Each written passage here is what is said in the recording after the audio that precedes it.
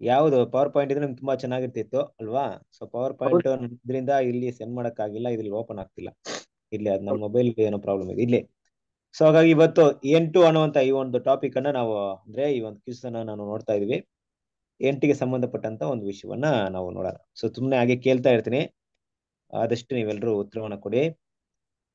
Question number 1 ಪ್ರಶ್ನೆ, ಮೊದಲನೇ ಪ್ರಶ್ನೆ.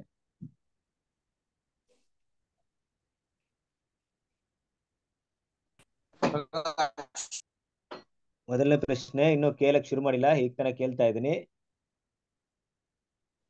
ನಾನು ಒಬ್ಬ ಅರಸ, 8 ಮಂದಿ ಮಕ್ಕಳಲ್ಲಿ ನಾನು ಒಬ್ಬ, ನಾನು ಯಾರು?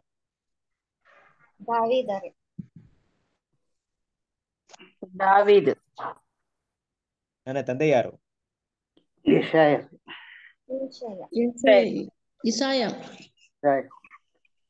Wow, super. ಇಷ್ಟು ಈಸಿಯಾಗಿ ಹೇಳ್ಬಿಟ್ರಿ. Okay good. ದಾವಿದ್ ಅನ್ನೋದು ಸರಿಯಾದ ಉತ್ತರ. ಇಶಾ ಅವರ ತಂದೆ ಅನ್ನೋದು ವಾಕ್ಯ ಎಲ್ಲಿ ಬರುತ್ತೆ ಅಂತ ಏನಾದ್ರು ಗೊತ್ತಿದ್ಯಾ?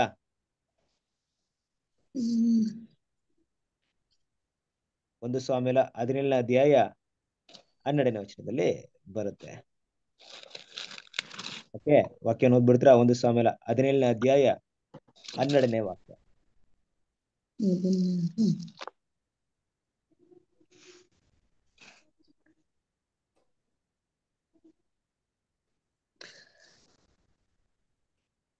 ಯೆಹೂದ್ಯದ ಬೆತ್ಲೆಹೆಮ್ ಊರಿನ ಎಫೆತನಾದ ಇಷಾಯನ ಒಬ್ಬನು ಸೌಲನ ಕಾಲದಲ್ಲಿ ಬಹು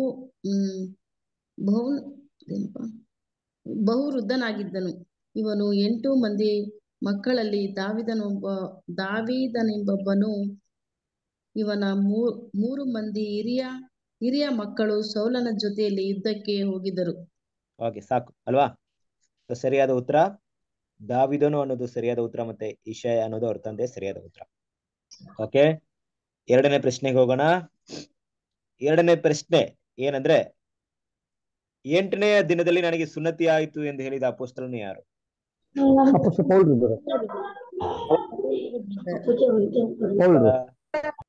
ಪೌಲನು. ಕರೆಕ್ಟ್ ಉತ್ತರ? ಯೋಚನೆ ಮಾಡಿ ಇನ್ನೊಂದ್ಸರಿ. ಅವರೇ 8ನೇ ದಿನದಲ್ಲಿ. ನಾನು ಸುನ್ಯತೆ ಆಯ್ತು, ಬೆನ್ಯಾಮೀನ್ ಕುಲದವನು, ನಾನು ಪರಿಚಯನು ಅಂತೆಲ್ಲ ಹೇಳ್ತಾನೆ. Okay good.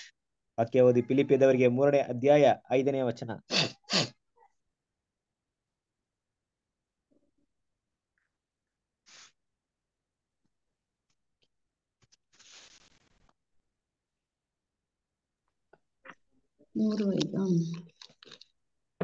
ಹುಟ್ಟಿದ 8ನೇ ದಿನದಲ್ಲಿ ನನಗೆ ಸುನ್ನತಿ ಆಯಿತು. ನಾನು ಇಸ್ರಾಯೇಲ್ ವಂಶದವನು, ಬೆನ್ಯಾಮೀನ್ ಕುಲದವನು, ಇಬ್ರಿಯರಿಂದ ಹುಟ್ಟಿದ ಇಬ್ರಿಯನು. ಗುಡ್. ಅಂದ್ರೆ ಅಪೊಸ್ತಲ ಪೌಲನ ಬಗ್ಗೆ ಹೇಳುವಂತ ವಿಷಯ, 8ನೇ ದಿನ ಎಲ್ರಿಗೂ ಸುನ್ನತಿ ಆಗುತ್ತೆ, ಬಟ್ 8ನೇ ದಿನ ನನಗೆ ಸುನ್ನತಿ ಆಯಿತು ಅನ್ನೋಂಥ ವಿಷಯ ಯಾಕೆ ಇಲ್ಲಿ ಅಪೊಸ್ತಲ ಪೌಲ್ ಹೇಳ್ತಾ ಇದ್ದಾರೆ ಅಂದ್ರೆ, ಧರ್ಮಶಾಸ್ತ್ರವನ್ನು ಅಷ್ಟು ಕರೆಕ್ಟ್ ಆಗಿ ನಾನು ಫಾಲೋ ಮಾಡಿದ್ದೆ ಅನ್ನೋ ವಿಷಯನ ಇಲ್ಲಿ ತಿಳಿಸ್ತಾ ಇದ್ದಾರೆ. ಓಕೆ, ನೆಕ್ಸ್ಟ್ ಈಗ ನಾನು ಓದುವಂತ ಒಂದು ವಾಕ್ಯವನ್ನ, 3ನೇ ಒಂದು ಪ್ರಶ್ನೆ ಓದುವಂತ ಒಂದು ವಿಷಯವನ್ನ ಗಮನದಲ್ಲಿಟ್ಟು ಕೇಳ್ಕೊಂಡು ಅದು ಏನನ್ನ ಸೂಚಿಸುತ್ತೆ, ಯಾವ ಒಂದು ವಿಷಯವನ್ನ ಸೂಚಿಸುತ್ತೆ ಅಂತ ನೀವು ಹೇಳ್ಬೇಕಾಗುತ್ತೆ. ಓಕೆನಾ? ನಾನು ಓದಿದ್ ನೀವು ಕೇಳ್ಕೊಂಡ್ಬಿಟ್ರೆ ಕರೆಕ್ಟ್ ಆಗಿ ಅದು ಯಾವ ಪುಸ್ತಕದಲ್ಲಿ ಬರುತ್ತೆ ಅಂತ ನಿಮ್ಗೆ ಗೊತ್ತಾಗ್ಬಿಡುತ್ತೆ. ಅದರಿಂದ ಅದು ಯಾವ ವಿಷಯವನ್ನ ಸೂಚಿಸುತ್ತೆ ಅನ್ನೋದನ್ನ ನೀವು ತಿಳಿಸ್ಬೇಕು. ಓಕೆ, ಕೇಳಿಸ್ಕೊಳ್ಳಿ. ಮೊದಲಿದ್ದು ಈಗ ಇಲ್ಲದಿರುವ ಆ ಮೃಗವು ತಾನೇ 8ನೇಯವನು. ಅವನು ಆ 7 ಮಂದಿಗೆ ಸೇರಿದವನಾಗಿದ್ದು ನಾಶಕ್ಕೆ ಹೋಗುತ್ತಾನೆ. ಮತ್ತೆ ಸರಿ ಓದ್ತೀನಿ. ಮೊದಲಿದ್ದು ಈಗ ಇಲ್ಲದಿರುವ ಆ ಮೃಗವು ತಾನೇ 8ನೇಯವನು. ಅವನು ಆ 7 ಮಂದಿಗೆ ಸೇರಿದವನಾಗಿದ್ದು ನಾಶನಕ್ಕೆ ಹೋಗುತ್ತಾನೆ.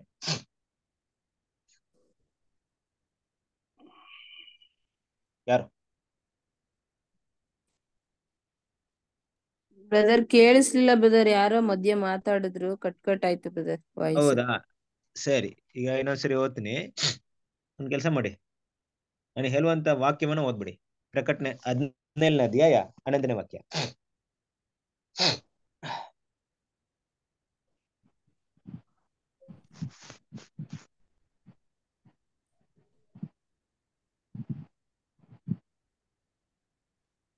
ಮೊದಲಿದ್ದು ಈಗ ಈಗ ಇಲ್ಲದ ಆ ಇಲ್ಲದೆ ಮಾಡು ಓದು ಓದು. 8ನೆಯ ಅರಸು. ಅವನು ಆ 7 ಮಂದಿ ಅರಸುಗಳಿಗೆ ಸೇರಿದವನು, ನಾಶಕ್ಕೆ ಹೋಗುವನು. ಅಲ್ಲಿ 8ನೇ ಅಂತ ಬಂದಿದೆಯಾ? ಹ್ಮ್ ಹೌದು. ಏನನ್ನ ಸೂಚಿಸ್ತಾ ಇದೆ? ಏನಿದು? ಯಾವ ವಿಷಯ? ಈ ವಾಕ್ಯದಲ್ಲಿರುವಂತ ವಿಷಯ ಯಾವ ಒಂದು ವಿಷಯವನ್ನ ಸೂಚಿಸ್ತಾ ಇದೆ?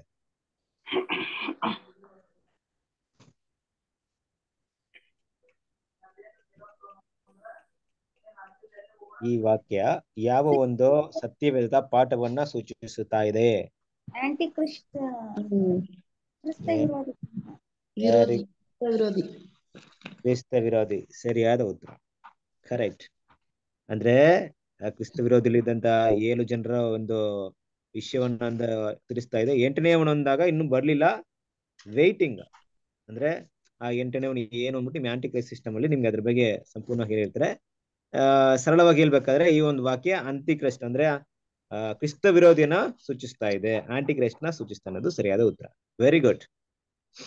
ಓಕೆ, ನೆಕ್ಸ್ಟ್ ಇಷ್ಟನೇ ಕ್ವಶನ್.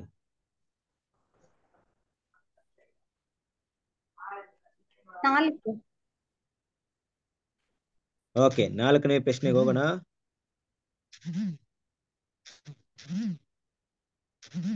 ಒಂದು ನಿಮಿಷ. ಪ್ರಕಟಣೆಯಲ್ಲಿ ನಾವು ನೋಡುವಂತ ಒಂದು ವಿಷಯವಿದೆ. ಓಕೆ, ಪ್ರಕಟಣೆ 21ನೇ ಅಧ್ಯಾಯದಲ್ಲಿ ಒಂದು ನಿಮಿಷ ಇರಿ, ನಿಮಗೆ ಪ್ರಶ್ನೆ. ಓಕೆ, 8 ವರ್ಷ ಆಳಲು ಆರಂಭಿಸಿ ಅಲ್ಲ 8 ವರ್ಷದಲ್ಲಿ ಯೆರೂಸಲೇಮನ್ನ ಆಳಲು ಆರಂಭಿಸಿದ 8ನೇ ವಯಸ್ಸಿನಲ್ಲಿ ಯೆರೂಸಲೇಮನ್ನ ಅಂದ್ರೆ ಒಂದ್ ನಿಮಿಷ 8ನೇ ವಯಸ್ಸಿನಲ್ಲಿ ಯೆರೂಸಲೇಮನ್ನ ಆಳಿದ ಅರಸ ಯಾರು? ಯೋಹಾನ ತನ್ನ 8ನೇ ವಯಸ್ಸಿನಲ್ಲಿ ಯೆರೂಸಲೇಮನ್ನು ಆಳಿದ ಅರಸ ಯಾರು? ಯೋಷಿಯನು. ಯೋಷಿಯ ಕುಶನ್ ಮುಚ್ಚಿಟ್ಟಿರ್ತಾರಲ್ರಿ, ಹ್ಮ್ ಅವನೇ ರೀ. ಯೋ ಯೋ- ಇನ್ನೊಬ್ಬ ಯಹೋಶವನ ಇನ್ನೊಬ್ಬ ಯಾರು? ಇನ್ನೊಬ್ಬ ಯೆಹೋಕಿ ಯೋಹಾಕಿಮ ಯಾಕಿಮ? ಅಲ್ಲ, 8 ವರ್ಷ ಆಳ್ವಿಕೆ ಮಾಡಿದ್ ಬೇರೆ, 8ನೇ ವರ್ಷ ಆಳ್ವಿಕೆ ಮಾಡಿದ್ದು ಬೇರೆ. ಹಾ ಆಳ್ವಿಕೆ ಮಾಡಿದ್ದು 8 ವರ್ಷ ಬೇರೆ. ತನ್ನ ಹೌದು. 8ನೇ ವಯಸ್ಸಿನಲ್ಲಿ ಅಂದ್ರೆ 8 ವಯಸ್ಸು ಅಂದ್ರೆ ಗೊತ್ತಲ್ವಾ? ಒಂದು ಹೌದ್ರಿ. ಮಗು 2ನೇ ಕ್ಲಾಸ್ 3ನೇ ಕ್ಲಾಸ್ ಓದಂತ ಒಂದು ಮಗು ಏನಿರುತ್ತೆ ಅದನ್ನ 8 ವಯಸ್ಸು ಇರುತ್ತೆ. ಆ ವಯಸ್ಸಿನಲ್ಲಿ ಆಳ್ವಿಕೆ ಮಾಡಿದಂತ ಅರಸನಾಗಿದ್ದಂತ ಒಂದು ಅರಸ ಯಾರು? ಯೆರೂಸಲೇಮ್ ಆಳಿದಂತ ಅರಸ ಯಾರು? ಯೋಷಿಯನು. ಯೋಷಿ ಬ್ರದರ್, ಯೋಶಿನೇ. ಅದರ ಯೆರೂಸಲೇಮಿನಲ್ಲಿ ಮುಚ್ಚಿಟ್ಟು ಅವನಿಗೆ ಕರೆಕ್ಟಾ? ಹ್ಮ್ ಓದಿ 2 ಪೂರ್ವಕಾಲ ವೃತ್ತಾಂತ 34ನೇ ಅಧ್ಯಾಯ 1ನೇ ವಚನ.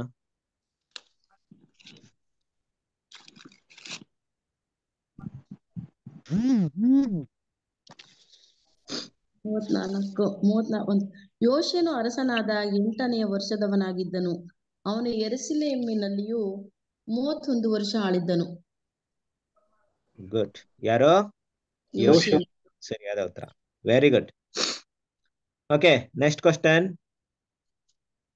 ತನ್ನ ಆಳ್ವಿಕೆ 8ನೇ ವರ್ಷದಲ್ಲಿ ತನ್ನ ಪಿತೃವಾದ ದಾವೀದನ ದೇವರನ್ನು ಹುಡುಕಲು ಆರಂಭಿಸಿದ ಅರಸನು ಯಾರು?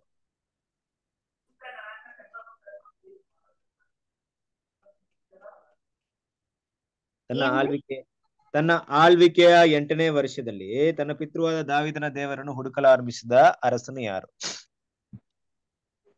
ಯೆಹೋಯಾಕೀನನು. ಯೆಹೋಯಾಕೀನ್. ಇನ್ನು ಕೂಡ ಸ್ವಲ್ಪ ನಿಮಗೆ ಕ್ಲೂ ಕೊಡ್ತೀನಿ ಕಂಡಿಡಿಯಕ್ಕೆ. ಅವನು ಇನ್ನೂ ಹುಡುಗನಾಗಿರ್ಬೇಕಾದ್ರೆ ತನ್ನ ಆಳ್ವಿಕೆ 8ನೇ ವರ್ಷದಲ್ಲಿ ತನ್ನ ಪಿತೃವಾದ ದಾವೀದನ ದೇವರನ್ನು ಹುಡುಕಿದ ಯಾರು? ಸಲ್ಮಾನ್ ರೀ, ಸಲ್ಮಾನ್ ರಾಜ. ಇಲ್ಲ, ಸಲಮೋನ್ ಅಲ್ಲ ಬ್ರದರ್. ಬೇರೆ ಯಾರು ಬರ್ತಾರೆ? ಎಲ್ಲ ವಿಗ್ರಹ ಎಲ್ಲ ನಾಶ ಮಾಡ್ತಾನೆ ಒಬ್ಬ ರಾಜ. ಯಾರು? ಯಾಹುನ? ವಿಗ್ರಹ ಹೊಡೆದಾಕಿ ಎಲ್ಲ ವಿಗ್ರಹಗಳನ್ನ ಹೊಡೆದಾಕಿ ಎಲ್ಲ ಮಂತ್ರವಾದಗಳೆಲ್ಲ ಎಲ್ಲ ಕೆಡಿಸಿ ಹಾಳು ಮಾಡಿ 8ನೇ ವಯಸ್ಸಲ್ಲಿ ಯೋಷಿಯನ್ ಅವ್ರು ಬ್ರದರ್, ಯೋಷಿಯನ್ನೇ ಜೈನ್ ಅಂತ ಅದು. ಬರ್ತದೆ, ಜೈನ್ ಅಂತ ಬರ್ತದೆ.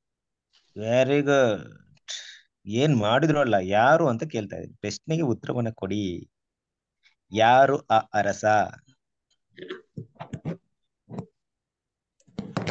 ಆಗ್ಲೇ ಹೇಳಿದ್ರಿ, ಯಾರೋ ಹೇಳಿದ್ರಿ ಉತ್ತರನ. ಹೇಳಿ ಇನ್ನೊಂದ್ಸರಿ. ಬ್ರದರ್ ಯೋಚನೆ ಮಾಡದಂಗೆ. ಯೋಶಿಯನ? ಹ್ಮ್ ಹೌದಾ?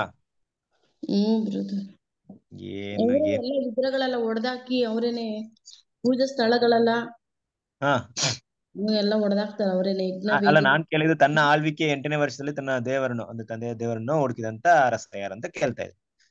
ಅವರೇ. ಅವ್ರೇನಾ? ಕನ್ಫರ್ಮ್?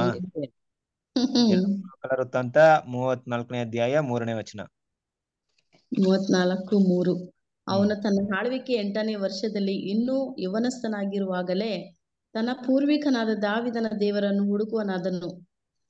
ಹ್ಮ್ ಕರೆಕ್ಟ್. 12 ಯಾರು ಯಾರು? ಎಷ್ಟು ಹೇಳಿದ್ದ? ಯೋಶಿಯನು. ಕರೆಕ್ಟ್. ಆಗ್ಲೇ ಹೇಳಿದ್ರಲ್ಲ, ಅದಕ್ಕೆ ಅದು. ಅವರೇನೆ ಮಾಡೋದು. Very good, correct. ಹೇಳಿದ್ದು ಕರೆಕ್ಟ್. ಎಲ್ರು ಕೇಳಿಸ್ಕೊಳ್ಳಿ, ಎಲ್ರು ನೆನ್ಪಿಟ್ಕೊಳ್ಳಿ. ಯೋಶಿಯನು ಅನ್ನೋದು ಉತ್ತರ. ಸರಿ, ನೆಕ್ಸ್ಟ್ ಕ್ವಶನ್. ಎಷ್ಟನೇ ಪ್ರಶ್ನೆ? 5. 5. ಐದು. ಇನ್ನು 5 ಪ್ರಶ್ನೆ ಕೇಳಿದ್ದೀನ ಇಲ್ಲಿವರೆಗೂ. 4 ಕೇಳಿದ್ರೆ ನೋಡಿದ್ರಾ? ಯಾರು ಬರ್ಕೊಂತ ಇಲ್ಲ. ಮೊದಲನೇ ಪ್ರಶ್ನೆ ನಾನು ಕೇಳ್ದೆ, ಏನ್ ಕೇಳ್ದೆ? 8 6 ಮಕ್ಕಳು ಪ್ರಶ್ನೆಗಳಾಯ್ತು. ಒಬ್ಬ ಅರಸ ಅಂತ ಕೇಳ್ದೆ. 2ನೇ ಪ್ರಶ್ನೆ ಏನ್ ಕೇಳ್ದೆ?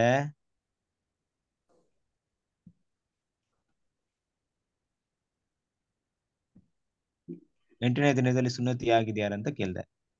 ಹೌದು. ಆ 3ನೇ ಪ್ರಶ್ನೆ ಏನ್ ಕೇಳಿದ್ದೆ? ಮೃಗದ ಬಗ್ಗೆ ಕೇಳ್ದೆ, ಆಂಟಿ ಕ್ರೈಸ್ಟ್. 4ನೇ ಪ್ರಶ್ನೆ ಏನ್ ಕೇಳ್ದೆ? 8 ವರ್ಷದಲ್ಲಿ ಆಳಿದ ಅರಸ ಯಾರು ಅಂತ ಕೇಳ್ದೆ. ಅರಸನ ಯಾರಾಗಿದ್ದು ಅಂತ 5ನೇ ಪ್ರಶ್ನೆ ಏನೋ 8 ವರ್ಷದಲ್ಲಿ ದೇವನ ಹುಡುಕಿದ್ಯಾರ ಅಂತ ಕೇಳ್ದೆ. ಈಗ ಹೇಳಿದ್ದು 6ನೇ ಪ್ರಶ್ನೆ. ರೈಟಾ? ಹ್ಮ್ ಕರೆಕ್ಟ್. 6ನೇ ಪ್ರಶ್ನೆಗೆ ಹೋಗೋಣ ಈಗ. 6ನೇ ಪ್ರಶ್ನೆ ಏನಪ್ಪಾ ಅಂದ್ರೆ, 8 ವರ್ಷ ಹಾಸಿಗೆಯಲ್ಲಿದ್ದವನನ್ನು ಗುಣಪಡಿಸಿದ ಅಪೋಸ್ತಲನು ಯಾರು? ಆ ಗುಣವಾದಂತ ವ್ಯಕ್ತಿ ಯಾರು? ಏನ್ರಿ ಬ್ರದರ್ ಇನ್ನೊಮ್ಮೆ ಕೇಳ್ರಿ. 8 ವರ್ಷ ಹಾಸಿಗೆ ಅಂದ್ರೆ ಬೆಡ್ ರಿಟರ್ನ್ಸ್ ಅಂದ್ರೆ ಹಾಸಿಗೆ ಅಂದ್ರೆ ಕಾಯಿಲೆಯಿಂದ ಇದ್ದಂತ ಒಂದು ವ್ಯಕ್ತಿಯನ್ನ ಗುಣಪಡಿಸಿದ ಅಪೋಸ್ತಲನು ಯಾರು? ಐನಿಯ ಆ ಆ ಪಾರ್ಶ್ವವಾಯು ಗುಣವಾದಂತ ವ್ಯಕ್ತಿ ಯಾರು? ಪಾರ್ಶ್ವವಾಯು ರೋಗ ಹಾ ಪೇತ್ರನು. ಈ ರೋಗ ಇರ್ತದ ಅವ್ರಿಗೆ, ಹಾ ಅವರು ಗುಣವಂತರೆ. ಅದು ಹೌದ್ರಾ? ಅವರು ಪೇತ್ರ ಪೇತ್ರು. ಪೇತ್ರ ಮಾಡೋದು ಬ್ರದರ್, ಅದು ಪೇತ್ರನೇ. ರಚನೆ ಮಾಡದ ಕರೆಕ್ಟಾ? ಕನ್ಫರ್ಮಾ? ಹ್ಮ್ ಸರಿ, ಉತ್ತರ ನೋಡೋಣ. ಅಪೊಸ್ತಲ ಕೃತ್ಯಗಳು 9ನೇ ಅಧ್ಯಾಯ 33ನೇ ವಚನ.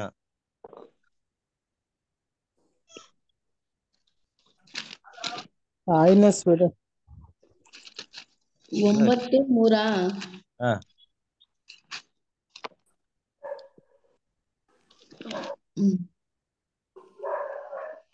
ಒಂದು ಅಂದ್ರೆ ಮೇಲೆ 3 ವಚನ. ಪ್ರಯಾಣ ಮಾಡುತ್ತ ದಮಸ್ಕದ ಹತ್ತಿರಕ್ಕೆ ಬರಲು ಪಕ್ಕನೆ ಆಕಾಶದೊಳಗಿಂದ ಒಂದು ಬೆಳಕು ಅವನ ಸುತ್ತಲೂ ಮಿಂಚಿತ್ತು. ಅವನ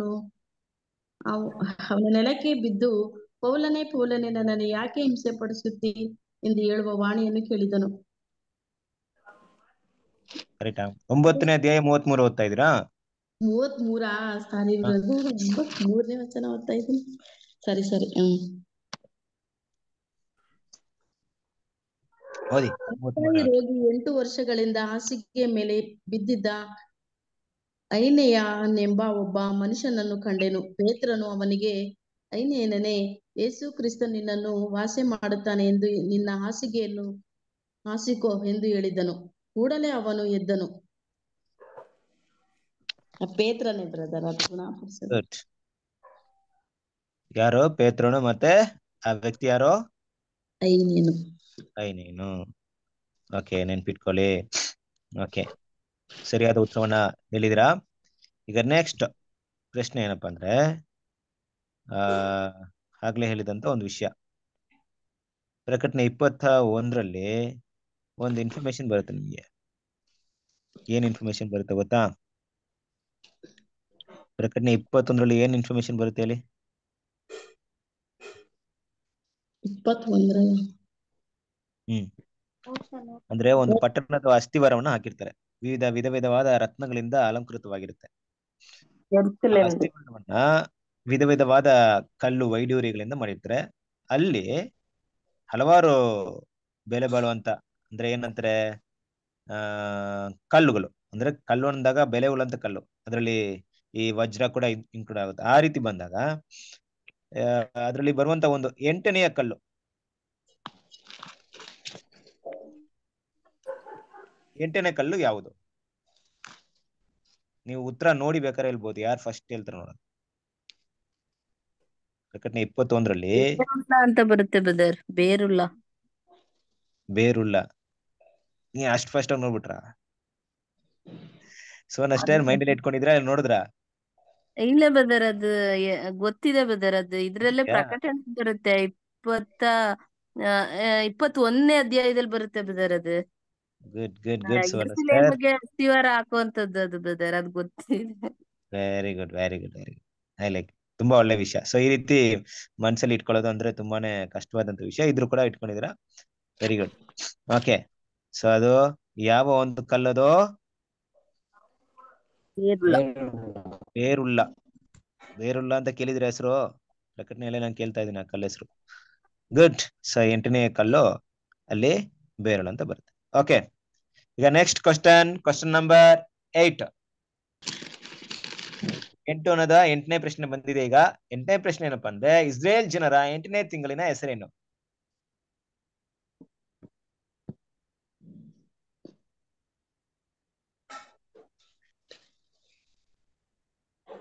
ಯಾರು ಗೊತ್ತು ಬ್ರದರ್? ಈ ತಿಂಗಳೆಲ್ಲ ನಮ್ಗೆ ಜನವರಿ ಫೆಬ್ರವರಿ ಮಾತ್ರ ಗೊತ್ತು ಅಂತೀರಾ? ಇಲ್ಲ, ಇಸ್ರೇಲ್ ಜನರ, ಯಹೂದ್ಯರ 8ನೇ ತಿಂಗಳ ಹೆಸರೇನು?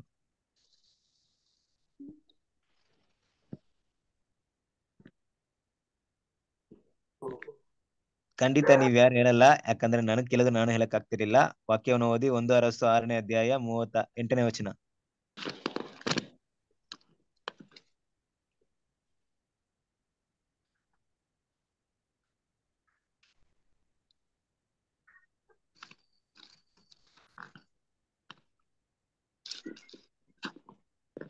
ಹನ್ನೊಂದನೇ ವರ್ಷದ 8ನೇ ತಿಂಗಳಾದ ಕಾರ್ತಿಕ ಮಾಸದಲ್ಲಿ ದೇವಾಲಯವು ಅದರ ಕಾರ್ತಿಕ ಮಾಸ ಅಂತಾನೆ ಕೊಟ್ಬಿಟ್ಟಿದಾರ ಅಲ್ಲಿ. ಎಲ್ಲ ಕಟ್ಟಡಗಳು ನೇಮದ ಪ್ರಕಾರ ಸಿದ್ಧವಾದವು. ಅಲ್ಲಿ ಕಾರ್ತಿಕ ಅಂತ ಕೊಟ್ಬಿಟ್ಟಿದಾರಾ? ಹೌದು. ಸೊಲೊಮೋನನ ಆಳ್ಕೆ 4ನೇ ವರ್ಷದ ವೈಶಾಖ ಮಾಸದಲ್ಲಿ ಯೆಹೋವನ ಆಲಯದಲ್ಲಿ ಅಸ್ತಿವಾರ ಹಾಕಿ. ಓಹೋ, ಅಚ್ಚ ಕನ್ನಡದಲ್ಲಿ ಕೊಟ್ಬಿಟ್ಟಿದಾರಪ್ಪ ತಿಂಗಳನ್ನ.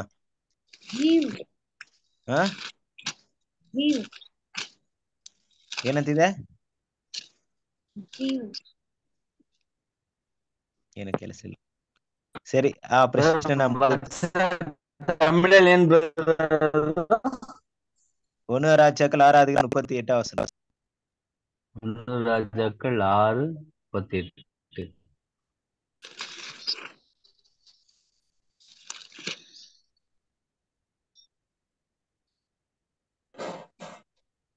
ಬ್ರದರ್ ಎಷ್ಟನೇ ಅಧ್ಯಾಯ? 1ನೇ ಅರಸು ಅಲ್ವಾ? 6:38. ಹೌದು. ಯಶ್ವನ್ ಅಬ್ಡಿನೇನೋ ಬರುತ್ತೆ. ಬೂಲ್ ಅಂತ ಐತಲ್ಲಿ. ಬೂಲ್ ಅಂತ ಯಾವ್ದ್ರಲ್ಲಿದೆ? ಬೂಲ್ ಅನ್ನೋದು ಕರೆಕ್ಟ್. ಬೂಲ್ ಅಂದ್ರೆ ಕರೆಕ್ಟ್ ಉತ್ತರ. ಅದಕ್ಕೆ ಇಲ್ಲಿ ಕನ್ನಡ ಅದಿಬ್ರ ನಿಮ್ ವಾಯ್ಸ್ ಬ್ರೇಕ್ ಆಗ್ತಿದೆ.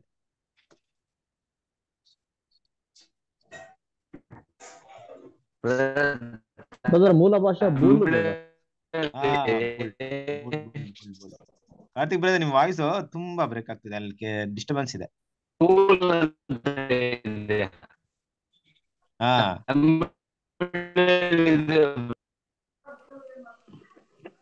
ಓಕೆ, ವಾರ್ಷಿಕ ಮಾಸದಲ್ಲಿ ಅಂತ ಆಯ್ತು. ಅಂದ್ರೆ ಕೆಲವೊಂದ್ ಕಡೆ ಮೆನ್ಷನ್ ಆಗಿದೆ. ಬೂಲ್ ಅನ್ನೋದು ಸರಿಯಾದ ಒಂದು ಉತ್ತರ. ಇರ್ಲಿ, ಸೊ ಒಟ್ಟು ತಿಂಗಳು ಕೂಡ ನಮ್ಗೆ ನೆನಪಿರ್ಬೇಕು, ಇದು ಒಂದು ಸುಮ್ನೆ. ಓಕೆ, ನೆಕ್ಸ್ಟ್ ಕ್ವಶನ್ ತುಂಬಾ ಈಸಿ ಕ್ವಶನ್ ಕೇಳಕ್ ಹೋಗ್ತಾ ಇದೀನಿ. ಮೊದಲನೇ ಲೋಕದ 8ನೇ ತಲೆಮಾರಿನ ವ್ಯಕ್ತಿಯ ಹೆಸರೇನು?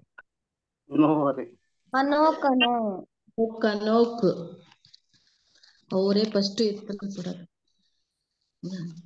ಎಂಟನೇ ತಲೆಮಾರು ಅಂದ್ರೆ ಅನೋಕ್ ಬರ್ತಾರ? ಹೌದು. ಹೆಂಗ್ ಬರ್ತಾರ ಅನೋಕನು? ಅಲ್ಲ ಬ್ರದರ್, ಅವ್ರು 7ನೇ ತಲೆ. ಯೂದ ಪುಸ್ತಕದಲ್ಲಿ ಕೊಟ್ಟಾರ ಅನೋಕ ಅಂತ. 8ನೇ ತಲೆಮಾರು ಅನೋಕ್ ಅಂತ ಕೊಟ್ಟವ್ರ? ಕರೆಕ್ಟ್ ಆಗಿ ಹೇಳ್ಬೇಕ, ಏನಂತ ಕೊಟ್ಟಿದ್ದಾರೆ? ಒಂದ ಯಾರು? ಮೂಂಟೆ ಆಯ್ತು, ಬೈಬಲ್ ತೆಗಿರಿ ನೋಡ್ರಿ, ಅಲ್ಲೇ ನೋಡ್ರಿ ಗೊತ್ತಾಗುತ್ತೆ. 7ನೇ ತಲೆ ಅನೋಕ ಅಂತ ಕೊಟ್ಟಾರಲ್ಲ. ಹಾ, 7ನೇ ತಲೆ ಅನೋಕ್ ಅಂದ್ರೆ 8ನೇದು ಯಾರು? ಸೇತ ಬ್ರದರ್, ಸೇತನ.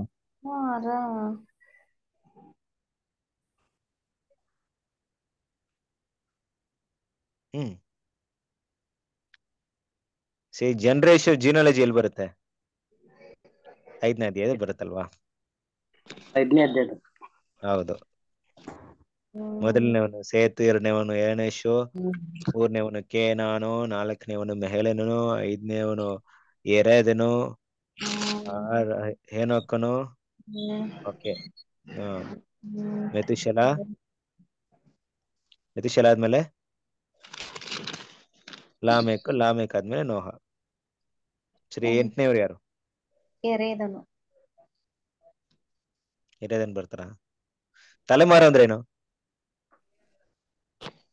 ಜನರೇಷನ್ ಅಂದ್ರೇನು? ಜನರೇಷನ್ ಅದು. ಮೊದಲನೇ ತಲೆಮಾರು ಯಾರು? ಇವಾಗ ಹೇಳಿದ್ರೆ ಕರೆಕ್ಟ್ ಕಂಡಿದ್ದೀರಾ?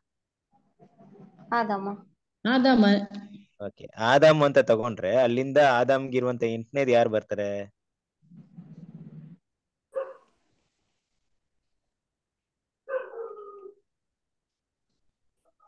ಸರಿ,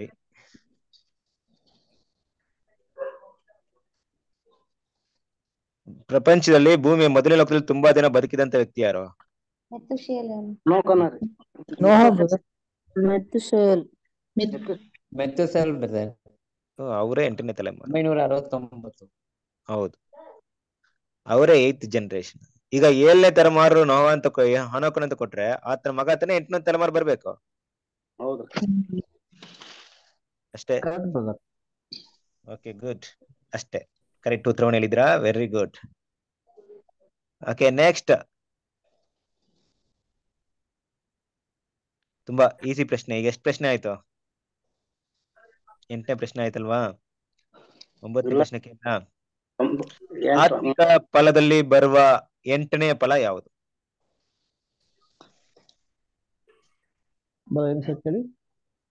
ಆತ್ಮಿಕ ಫಲ, ಸ್ಪಿರಿಟ್ ಆಫ್ ಫ್ರೂಟ್ಸ್ ಅಲ್ಲಿ ಬರುವಂತ 8ನೇ ಫಲದ ಹೆಸರೇನು? ಕೌಂಟ್ ಮಾಡ್ಕೊಂಡ್ ಬನ್ನಿ. ಮೈಂಡ್ ಅಲ್ಲಿ ಮೆಮೊರಿ ಇದ್ರೆ 1 2 3 ಅಂತ ಕೌಂಟ್ ಮಾಡಿದ್ರೆ ಸಿಕ್ಬಿಡುತ್ತೆ. ಇಲ್ಲ, ಗಲಾತಿ 5:22 ಸಿಕ್ಬಿಡುತ್ತೆ. ಜೆಂಟಲ್ನೆಸ್ ಇರ್ಬೇಕು. ಜೆಂಟಲ್ನೆಸ್. ಕ್ಷಮೆ ದಮೆ ಆದ್ಮೇಲೆ ಕೊನೆದೇನ್ ಬರುತ್ತೆ? ಅಷ್ಟೇ ಇರೋದು.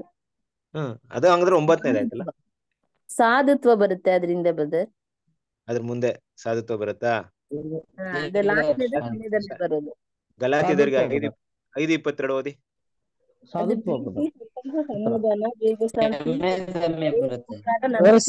ಬ್ರದರ್, ಅದು ಸಾಧುತ್ವ, ಜೆಂಟಲ್ನೆಸ್ ಇಂಗ್ಲಿಷ್ ಅಲ್ಲಿ ಬರುತ್ತಾ? ಓದ್ಲಾ ಬ್ರದರ್? ಓದಿ ಓದಿ ಓದಿ. ಆತ್ಮನಿಂದ ಉಂಟಾಗುವ ಫಲವೇನೆಂದರೆ ಪ್ರೀತಿ, ಸಂತೋಷ, ಸಮಾಧಾನ, ದೀರ್ಘಶಾಂತಿ, ದಯಾ, ಉಪಕಾರ, ನಂಬಿಕೆ, ಸಾಧುತ್ವ, ಕ್ಷಮೆದಮೆ ಇಂಥವುಗಳೇ. ಕ್ಷಮೆ ದಮೆ ಇಂಥವುಗಳೇ. ಸಾತ್ವಿಕತ್ವ ಅಂತ ಬರ್ತಿದ್ಯಾ? ಸಾತ್ವಿಕತ್ವ ಅಂತ ಇದೆಯಾ ಅಲ್ಲಿ? ಇದೆ, ಸಾತ್ವಿಕತೆ ಇದೆ. ವಿನಯ ಆದ್ಮೇಲೆ ಇಂಗ್ಲಿಷ್ ಅಲ್ಲಿ ಏನ್ ಬರ್ತಿದೆ ಹಂಗಾದ್ರೆ?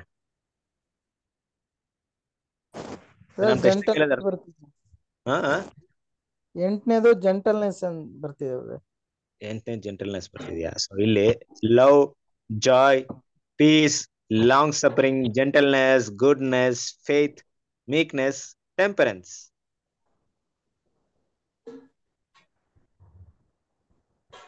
ಓಕೆ, ಇರ್ಲಿ, ಹಿಂದೆ ಮುಂದೆ ಇರ್ಲಿ. ಸೊ ಮೀಕ್ನೆಸ್ ಅಂತ ಅಲ್ಲಿ ಬರ್ತಾ ಇದೆ ಇಂಗ್ಲಿಷ್ ಅಲ್ಲಿ. ಮೇ ಬಿ ಯಾವ ವರ್ಷನ್ ಅಲ್ಲಿ ಯಾವ ರೀತಿ ಬರ್ತಾ ಇದೆ ಅಂತ ಗೊತ್ತಿಲ್ಲ ನನಗೆ.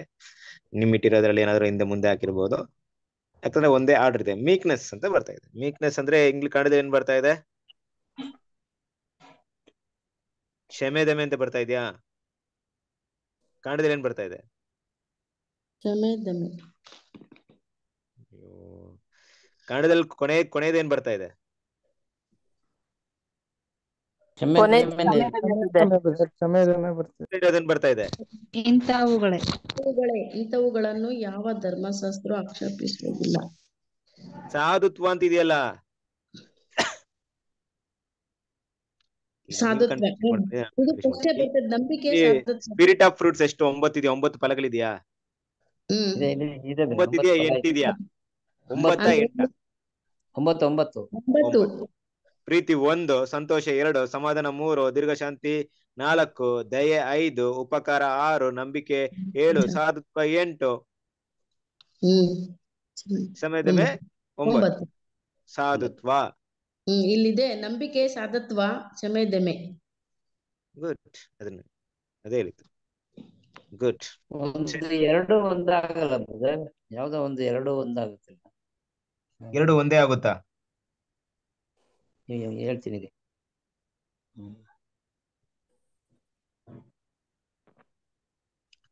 ಓಕೆ. ಒಂದೊಂದು ಬೈಬಲ್ ಇದೆ. ಹಾ, ನನ್ನ ಬೈಬಲ್ ಆತರ ಇದೆಯಾ? ಸರಿ, okay. So 9 spirit of fruits ಇದೆ. ಆಕ್ಚುಲಿ ಪ್ರೀತಿಯಲ್ಲೇ ಎಲ್ಲ ಬಂದ್ಬಿಡುತ್ತೆ. ಪ್ರೀತಿಯಲ್ಲಿ ಇರುವಂತ ಗುಣ ಅಂತ ಕೆಲವೊಂದು ಟೈಮಲ್ಲಿ ಹೇಳ್ತೀವಿ. ಆಗಿರ್ಬೇಕಾದ್ರೆ ಪ್ರೀತಿ ಅಂತ ಒಂದು ಗುಣ ತಗೊಂಡ್ರೆ ಅದ್ರಲ್ಲಿರುವಂತ ಈ 8 ಗುಣಗಳನ್ನ ಅಲ್ಲಿ ಅಪ್ಲೈ ಮಾಡ್ತೀವಿ ಕೆಲವೊಂದು ಟೈಮಲ್ಲಿ. ಇರ್ಲಿ. ಸೊ ಬಟ್ ಇಲ್ಲಿ ಆರ್ಡರ್ ನೋಡ್ಬೇಕಾದ್ರೆ ಸಾಧುತ್ವ ಅಂತ ಬರುತ್ತೆ. ಸರಿ, ಈಗ ಕೊನೆ ಪ್ರಶ್ನೆನ ಕೇಳೋಣ. ಏನಪ್ಪ ಕೊನೆ ಪ್ರಶ್ನೆ ಅಂದ್ರೆ, ಅಪೊಸ್ತಲ ಪೇತ್ರನು ಒಂದು ವಾಕ್ಯವನ್ನ ಹೇಳ್ತಾ ಇದ್ದಾರೆ. ಏನಂತ ಹೇಳ್ತಾರೆ ಅಂದ್ರೆ, 1 ಪೇತ್ರ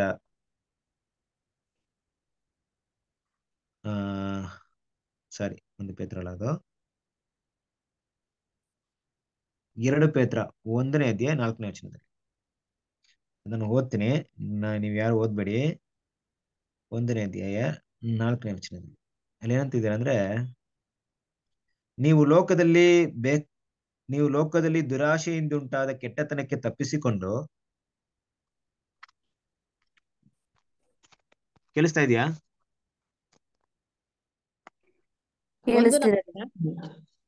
ಕೇಳಿಸ್ತಿದೆ ಬ್ರದರ್. ಕೇಳಿಸ್ತಿದ್ಯಾ? ಏನಂತಿದ್ದಾರೆ ಅಂದ್ರೆ, ನೀವು ಲೋಕದಲ್ಲಿ ದುರಾಶೆಯಿಂದ ಉಂಟಾದ ಕೆಟ್ಟತನಕ್ಕೆ ತಪ್ಪಿಸಿಕೊಂಡು ದೈವ ಸ್ವಭಾವದಲ್ಲಿ ಪಾಲನೆ ಹೊಂದುವವರಾಗಬೇಕೆಂಬ ಉದ್ದೇಶದಿಂದ ದೇವರು ತನ್ನ ಪ್ರಭಾವ ಗುಣಾತಿಶಯಗಳಿಂದ ಅಮೂಲ್ಯವಾಗಿಯೂ ಉತ್ಕೃಷ್ಟವಾಗಿರುವ ವಾಗ್ದಾನವನ್ನು ನಮಗೆ ದಯಪಾಲಿಸಿದ್ದಾನೆ. ಈ ಕಾರಣದಿಂದಲೇ ನೀವು ಪೂರ್ಣ ಆಸಕ್ತಿಯುಳ್ಳವರಾಗಿ ನಿಮಗಿರುವ ಅಂತ ಒಂದು 8 ವಿಷಯವನ್ನ ಮಾತಾಡ್ತಾರೆ. ಅಥವಾ ಕೇಳಿದ್ರಾ? 8 ವಿಷಯನ ಮಾತಾಡ್ತಾರೆ. ವಾಗ್ದಾನಗಳು, ವಾಗ್ದಾನಗಳೆಲ್ಲ ಗುಣಗಳು. ಗುಣಗಳಿಗೆ ಇದನ್ನ ಸೇರಿಸ್ಕೊಳ್ಳಿ, ಒಂದೊಂದು ಸೇರ್ಸ್ಕೊಂಡ್ಬನ್ನಿ ಅಂತ. ಆರ್ಡ್ರ್ ಯಾರಿಗಾದ್ರು ಗೊತ್ತಿದ್ಯಾ? ನಂಬಿಕೆಗೆ ಸದ್ಗುಣ, ಸದ್ಗುಣಕ್ಕೆ ಜ್ಞಾನ, ಜ್ಞಾನಕ್ಕೆ ದಯೆ, ದಮೆಗೆ ತಾಳ್ಮೆ, ತಾಳ್ಮೆಗೆ ಭಕ್ತಿ, ಭಕ್ತಿಗೆ ಸಹೋದರ ಸ್ನೇಹ, ಸಹೋದರ ಸ್ನೇಹಕ್ಕೆ ಪ್ರೀತಿಯನ್ನು ಕೂಡಿಸಿ ಅಂತ ಹೇಳ್ತಾರೆ brother. Very good, super, correct, ಹೌದು. ಅಲ್ಲಿ ಎಷ್ಟು ಪಾಯಿಂಟ್ ಹೇಳ್ತಾ ಇದ್ರೆ? 8 ವಿಷಯವನ್ನ ಹೇಳ್ತಾರೆ. ಕರೆಕ್ಟಾ? ಹೌದು ಬ್ರದರ್. ನೋಡಿ, ಇಲ್ಲಿ ಗುಣಗಳು ಬಂದಾಗ ಕೂಡ ಅಲ್ಲೊಂದು 8 ಅನ್ನೋ ವಿಷಯ ತುಂಬಾ ಬರ್ತಾ ಇರುತ್ತೆ. ಸೊ ಈ 7 ಅನ್ನೋದು ಕಂಪ್ಲೀಟ್ ನಂಬರ್, ಪರ್ಫೆಕ್ಟ್ ನಂಬರ್. 8 ಅಂದ್ರೆ ಕೆಲವೊಂದು ಟೈಮಲ್ಲಿ 8 ಅನ್ನೋದು ದೇವರ ನಂಬರ್. ಅಂದ್ರೆ 7 ಯೇಸು ಕ್ರಿಸ್ತನಿಗೆ ಅನ್ವಯವಾಗುತ್ತೆ, 8 ದೇವರಿಗೆ ಅನ್ವಯವಾಗುತ್ತೆ ಅಂತ ಮಾತಾಡಬಹುದು. ಯಾಕಂದ್ರೆ ನಮ್ಗೆ ಗೊತ್ತಿದೆ, 7,000 ವರ್ಷಗಳಾದ ನಂತರ ಬರುವಂತ ಎಲ್ಲಾ ಯುಗಗಳು ದೇವರ ಒಂದು ಕೈಯಲ್ಲಿ ಯೇಸು ಕ್ರಿಸ್ತನ ರಾಜ್ಯವನ್ನು ಒಪ್ಪಿಸ್ತಾರೆ. ಮುಂದೆ ಬರುವಂತ ವಿಷಯಗಳೆಲ್ಲ ದೇವರಿಗೆ. ಹಾಗೆ ನೋಡ್ಬೇಕಾದ್ರೆ 8 ಅನ್ನೋದು ಸುನ್ನತಿ ಮಾಡ್ಬೇಕಾದ್ರೆ ದೇವ್ರ ಏನ್ ಮಾಡ್ತಾರೆ? 8 ವಿಷಯಗಳನ್ನ ಇದ್ ಮಾಡ್ತಾ ಇರ್ತಾರೆ. ಈ ರೀತಿ 8 ಅನ್ನೋ ಪಾಯಿಂಟ್ ನ ನೋಡ್ತೀವಿ. 8 ಅಂತ ಗುಣಗಳು. ನೀವು ಗಲಾತ್ಯರ 5ನೇ ಅಧ್ಯಾಯ ತಗೊಂಡ್ರು ಕೂಡ 5ನೇ ಅಧ್ಯಾಯದಲ್ಲಿ ಪ್ರೀತಿಯ ಗುಣಗಳಲ್ಲಿರುವಂತ 8 ಗುಣಗಳನ್ನ ಅಲ್ಲೂ ಕೂಡ ಏನ್ ಮಾಡ್ಬೋದು? ಆ ರೀತಿಯಲ್ಲೂ ನೋಡ್ಬೋದು. ಇಲ್ಲಿ ಕೂಡ ಈ ವಿಷಯವನ್ನು ನೋಡ್ಬೋದು. ಸೊ ಇದನ್ನ ಮೆಮೊರೈಸ್ ಮಾಡ್ಕೊಳ್ಳಿ. ಇಲ್ಲೊಂದು ಪ್ರಶ್ನೆ ಏನಪ್ಪಾ ಅಂದ್ರೆ, ಇದರಲ್ಲಿ ಬರುವಂತ ಒಂದು 8ನೇ ವಿಷಯ ಏನ್ ಗೊತ್ತಾ? ಈ ಆರ್ಡರ್ ಬರುವಂತ 8ನೇ ಸಹೋದರ ವಿಷಯ ಸ್ನೇಹಕ್ಕೆ ಪ್ರೀತಿ ಅದು ಸಹೋದರ ಸ್ನೇಹಕ್ಕೆ ಪ್ರೀತಿ. ಸಹೋದರ ಪ್ರೀತಿಯನ್ನು ಸ್ನೇಹ ಕೂಡಿಸಿ. ಅನ್ನೋದು 8ನೇ ವಿಷಯ. ಹೌದು ಸರ್, ಕರೆಕ್ಟ್ ಅಲ್ವಾ? ಹ್ಮ್ ಸಹೋದರ ಸ್ನೇಹ ಅನ್ನೋದು ಎಷ್ಟನೇ ವಿಷಯ? 8ನೇ ವಿಷಯ. ಅದಕ್ಕೆ 8ನೇ ವಿಷಯ. ಪ್ರೀತಿಯನ್ನು ಕೂಡಿಸಿ. ಅದರಲ್ಲಿ ಪ್ರೀತಿನ ಕೂಡಿಸಿ. ಇದು ನಾನು ಅರ್ಥವುಳ್ಳದ್ದು. ಈಗ ನಾವು ಅದನ್ನ ಸ್ಟಡಿ ಮಾಡಕ್ ತುಂಬಾ ಕಷ್ಟ ಇರ್ಬೋದು, ಯಾಕಂದ್ರೆ ತುಂಬಾ ಡೀಪ್ ಆಗಿರುವಂತ ವಿಷಯ ಅಲ್ಲಿ ತಿಳಿಸಿದರೆ. ಪ್ರಶ್ನೆ ಏನ್ ಬರುತ್ತೆ ಇಲ್ಲಿ ಅಂದ್ರೆ, ಇದೊಂದು ಆರ್ಡರ್ ಆಯ್ತು ಅಂದ್ರೆ ಇಂಥ ಗುಣಗಳಿಗೆ ಇಂಥ ಸೇರ್ಸ್ಕೊಂಡು ಹೋಗ್ಬೇಕಾ ಅಂತ ಪ್ರಶ್ನೆ ಬರುತ್ತೆ ಕೆಲವರಿಗೆ. ಆದ್ರೆ ಅಲ್ಲಿ ಸರಿಯಾದ ವಿಷಯ ಏನಪ್ಪಾ ಅಂದ್ರೆ, ನಾವ್ ಯಾವಾಗ ಮೊದಲನೇ ಒಂದು ವಿಷಯನ ಫಾಲೋ ಮಾಡ್ತೀವೋ ಆಗ 2ನೇ ವಿಷಯ ಸೇರ್ಸ್ಕೊಳ್ಳೋದು ತುಂಬಾ ಸುಲಭವಾಗುತ್ತೆ. ಏನ್ ಹೇಳ್ತಾ ಇದ್ರೆ, ನೀವು ನಿಮ್ಮ ನಂಬಿಕೆಗೆ ಸದ್ಗುಣವನ್ನ, ಯಾವಾಗ ನಂಬಿಕೆ ಬೆಳೆದಿರುತ್ತೋ ಸದ್ಗುಣ ಸೇರ್ಸ್ಕೊಬಹುದು. ಸದ್ಗುಣ ಬೆಳೆದಿರುತ್ತೋ ಜ್ಞಾನವನ್ನ ಕೂಡ ಸೇರ್ಸ್ಕೊಬಹುದು. ಜ್ಞಾನ ಬೆಳೆದಿರುತ್ತೋ ದಮೆನ್ ಸೇರ್ಸ್ಕೊಬಹುದು. ದಮೆನ ಬೆಳೆದಿರುತ್ತೋ ತಾಳ್ಮೆನ ಸೇರ್ಸ್ಕೊಬಹುದು. ತಾಳ್ಮೆ ಬೆಳೆದಿರುತ್ತೋ ಭಕ್ತಿಯನ್ನ ಸೇರಿಸಬಹುದು. ಭಕ್ತಿ ಬೆಳೆದಿದ್ದಾಗ ಸಹೋದರ ಸ್ನೇಹ ಸೇರಿಸಬಹುದು. ಈ ರೀತಿ ಗುಣಗಳನ್ನ ನಾವು ಬಂದಾಗ ಇಂಥ ಗುಣಗಳನ್ನ ನೆಕ್ಸ್ಟ್ ಗುಣಗಳನ್ನ ಬೆಳೆಸೋದು ತುಂಬಾ ಈಸಿ. ದೇವರ ಆರ್ಡರ್ ಇಟ್ಟಿದ್ದಾರೆ ನೋಡ್ರಿ. ಹೇಗೆ 1ನೇ ಕ್ಲಾಸ್ ಓದಿರೋ ಮಾತ್ರ 2ನೇ ಕ್ಲಾಸ್ ಪಾಠ ಕ್ಲಿಯರ್ ಆಗಿ ಅರ್ಥವಾಗುತ್ತೋ, ಹೇಗೆ 9th ಕ್ಲಾಸ್ ವರೆಗೂ ಓದ್ಕೊಂಡ್ ಬಂದ್ರೆ 10ನೇ ಕ್ಲಾಸ್ ಪಾಠ ನಮ್ಗೆ ಕ್ಲಿಯರ್ ಆಗಿ ಅರ್ಥವಾಗುತ್ತೋ, ಹಾಗೆ ಗುಣಗಳ ಅಭಿವೃದ್ಧಿಯಲ್ಲೂ ಕೂಡ ಏನೋ ಒಂದು ಬೆಳೆಸ್ಕೊಳ್ಳೋದು, ಏನೋ ಒಂದು ಮಾಡ್ಕೊಳ್ಳೋದಲ್ಲ. ದೇವ್ರು ಕೂಡ ಅದನ್ನು ಆರ್ಡರ್ ಆಗಿ ಇಟ್ಟಿದ್ದಾರೆ. ಅಂದ್ರೆ ಯಾವ ವಿಷಯ ಮೊದಲಿರುತ್ತೆ, ಮೊದಲು ಇದ್ದಾಗ ಅನಂತರ ಆ ವಿಷಯ ಬೆಳೆಸ್ಕೊಳ್ಳೋಕೆ ಯಾವ್ದು ಸುಲಭವಾಗುತ್ತೆ ಅನ್ನೋಂಥ ರೀತಿಯಲ್ಲಿ ಇಲ್ಲಿ ವಿಷಯನ ಮಾತಾಡ್ತಾ ಇದೆ. ಆದ್ರೆ ಇಲ್ಲಿ ತುಂಬಾ ಮುಖ್ಯವಾಗಿ ಕೊನೆಯ ಒಂದು ವಿಷಯ ಏನಂತ ಹೇಳ್ತಿದೆ ಅಂದ್ರೆ, ಸಹೋದರ ಸ್ನೇಹ. ಕೊನೆಯ ಒಂದು 8ನೇ ಪಾಯಿಂಟ್ ಇದು ಯಾವುದು, ಆ ಒಂದು 7th ಪಾಯಿಂಟ್ ಏನ್ ಬರ್ತಾ ಇದೆ ಇಲ್ಲಿ? ಸಹೋದರ ಸ್ನೇಹ ಬರ್ತಾ ಇದೆ. 8ನೇ ಪಾಯಿಂಟ್ ಏನ್ ಬರ್ತಾ ಇದೆ? ಸಹೋದರ ಸ್ನೇಹ. 8ನೇ ಪಾಯಿಂಟ್ ಪ್ರೀತಿ ಬರ್ತಾ ಇದೆ. ಸೊ 8ನೇ ಪಾಯಿಂಟ್ ಇಲ್ಲಿ ಪ್ರೀತಿ ಬಂದು 7ನೇ ಪಾಯಿಂಟ್ ಸಹೋದರ ಸ್ನೇಹ ಬರ್ತಾ ಇದೆ. ಅಂದ್ರೆ ಸಹೋದರ ಸ್ನೇಹ ಆದ್ಮೇಲೆ ಪ್ರೀತಿನ ಸೇರ್ಸ್ಕೊಬೇಕಾ?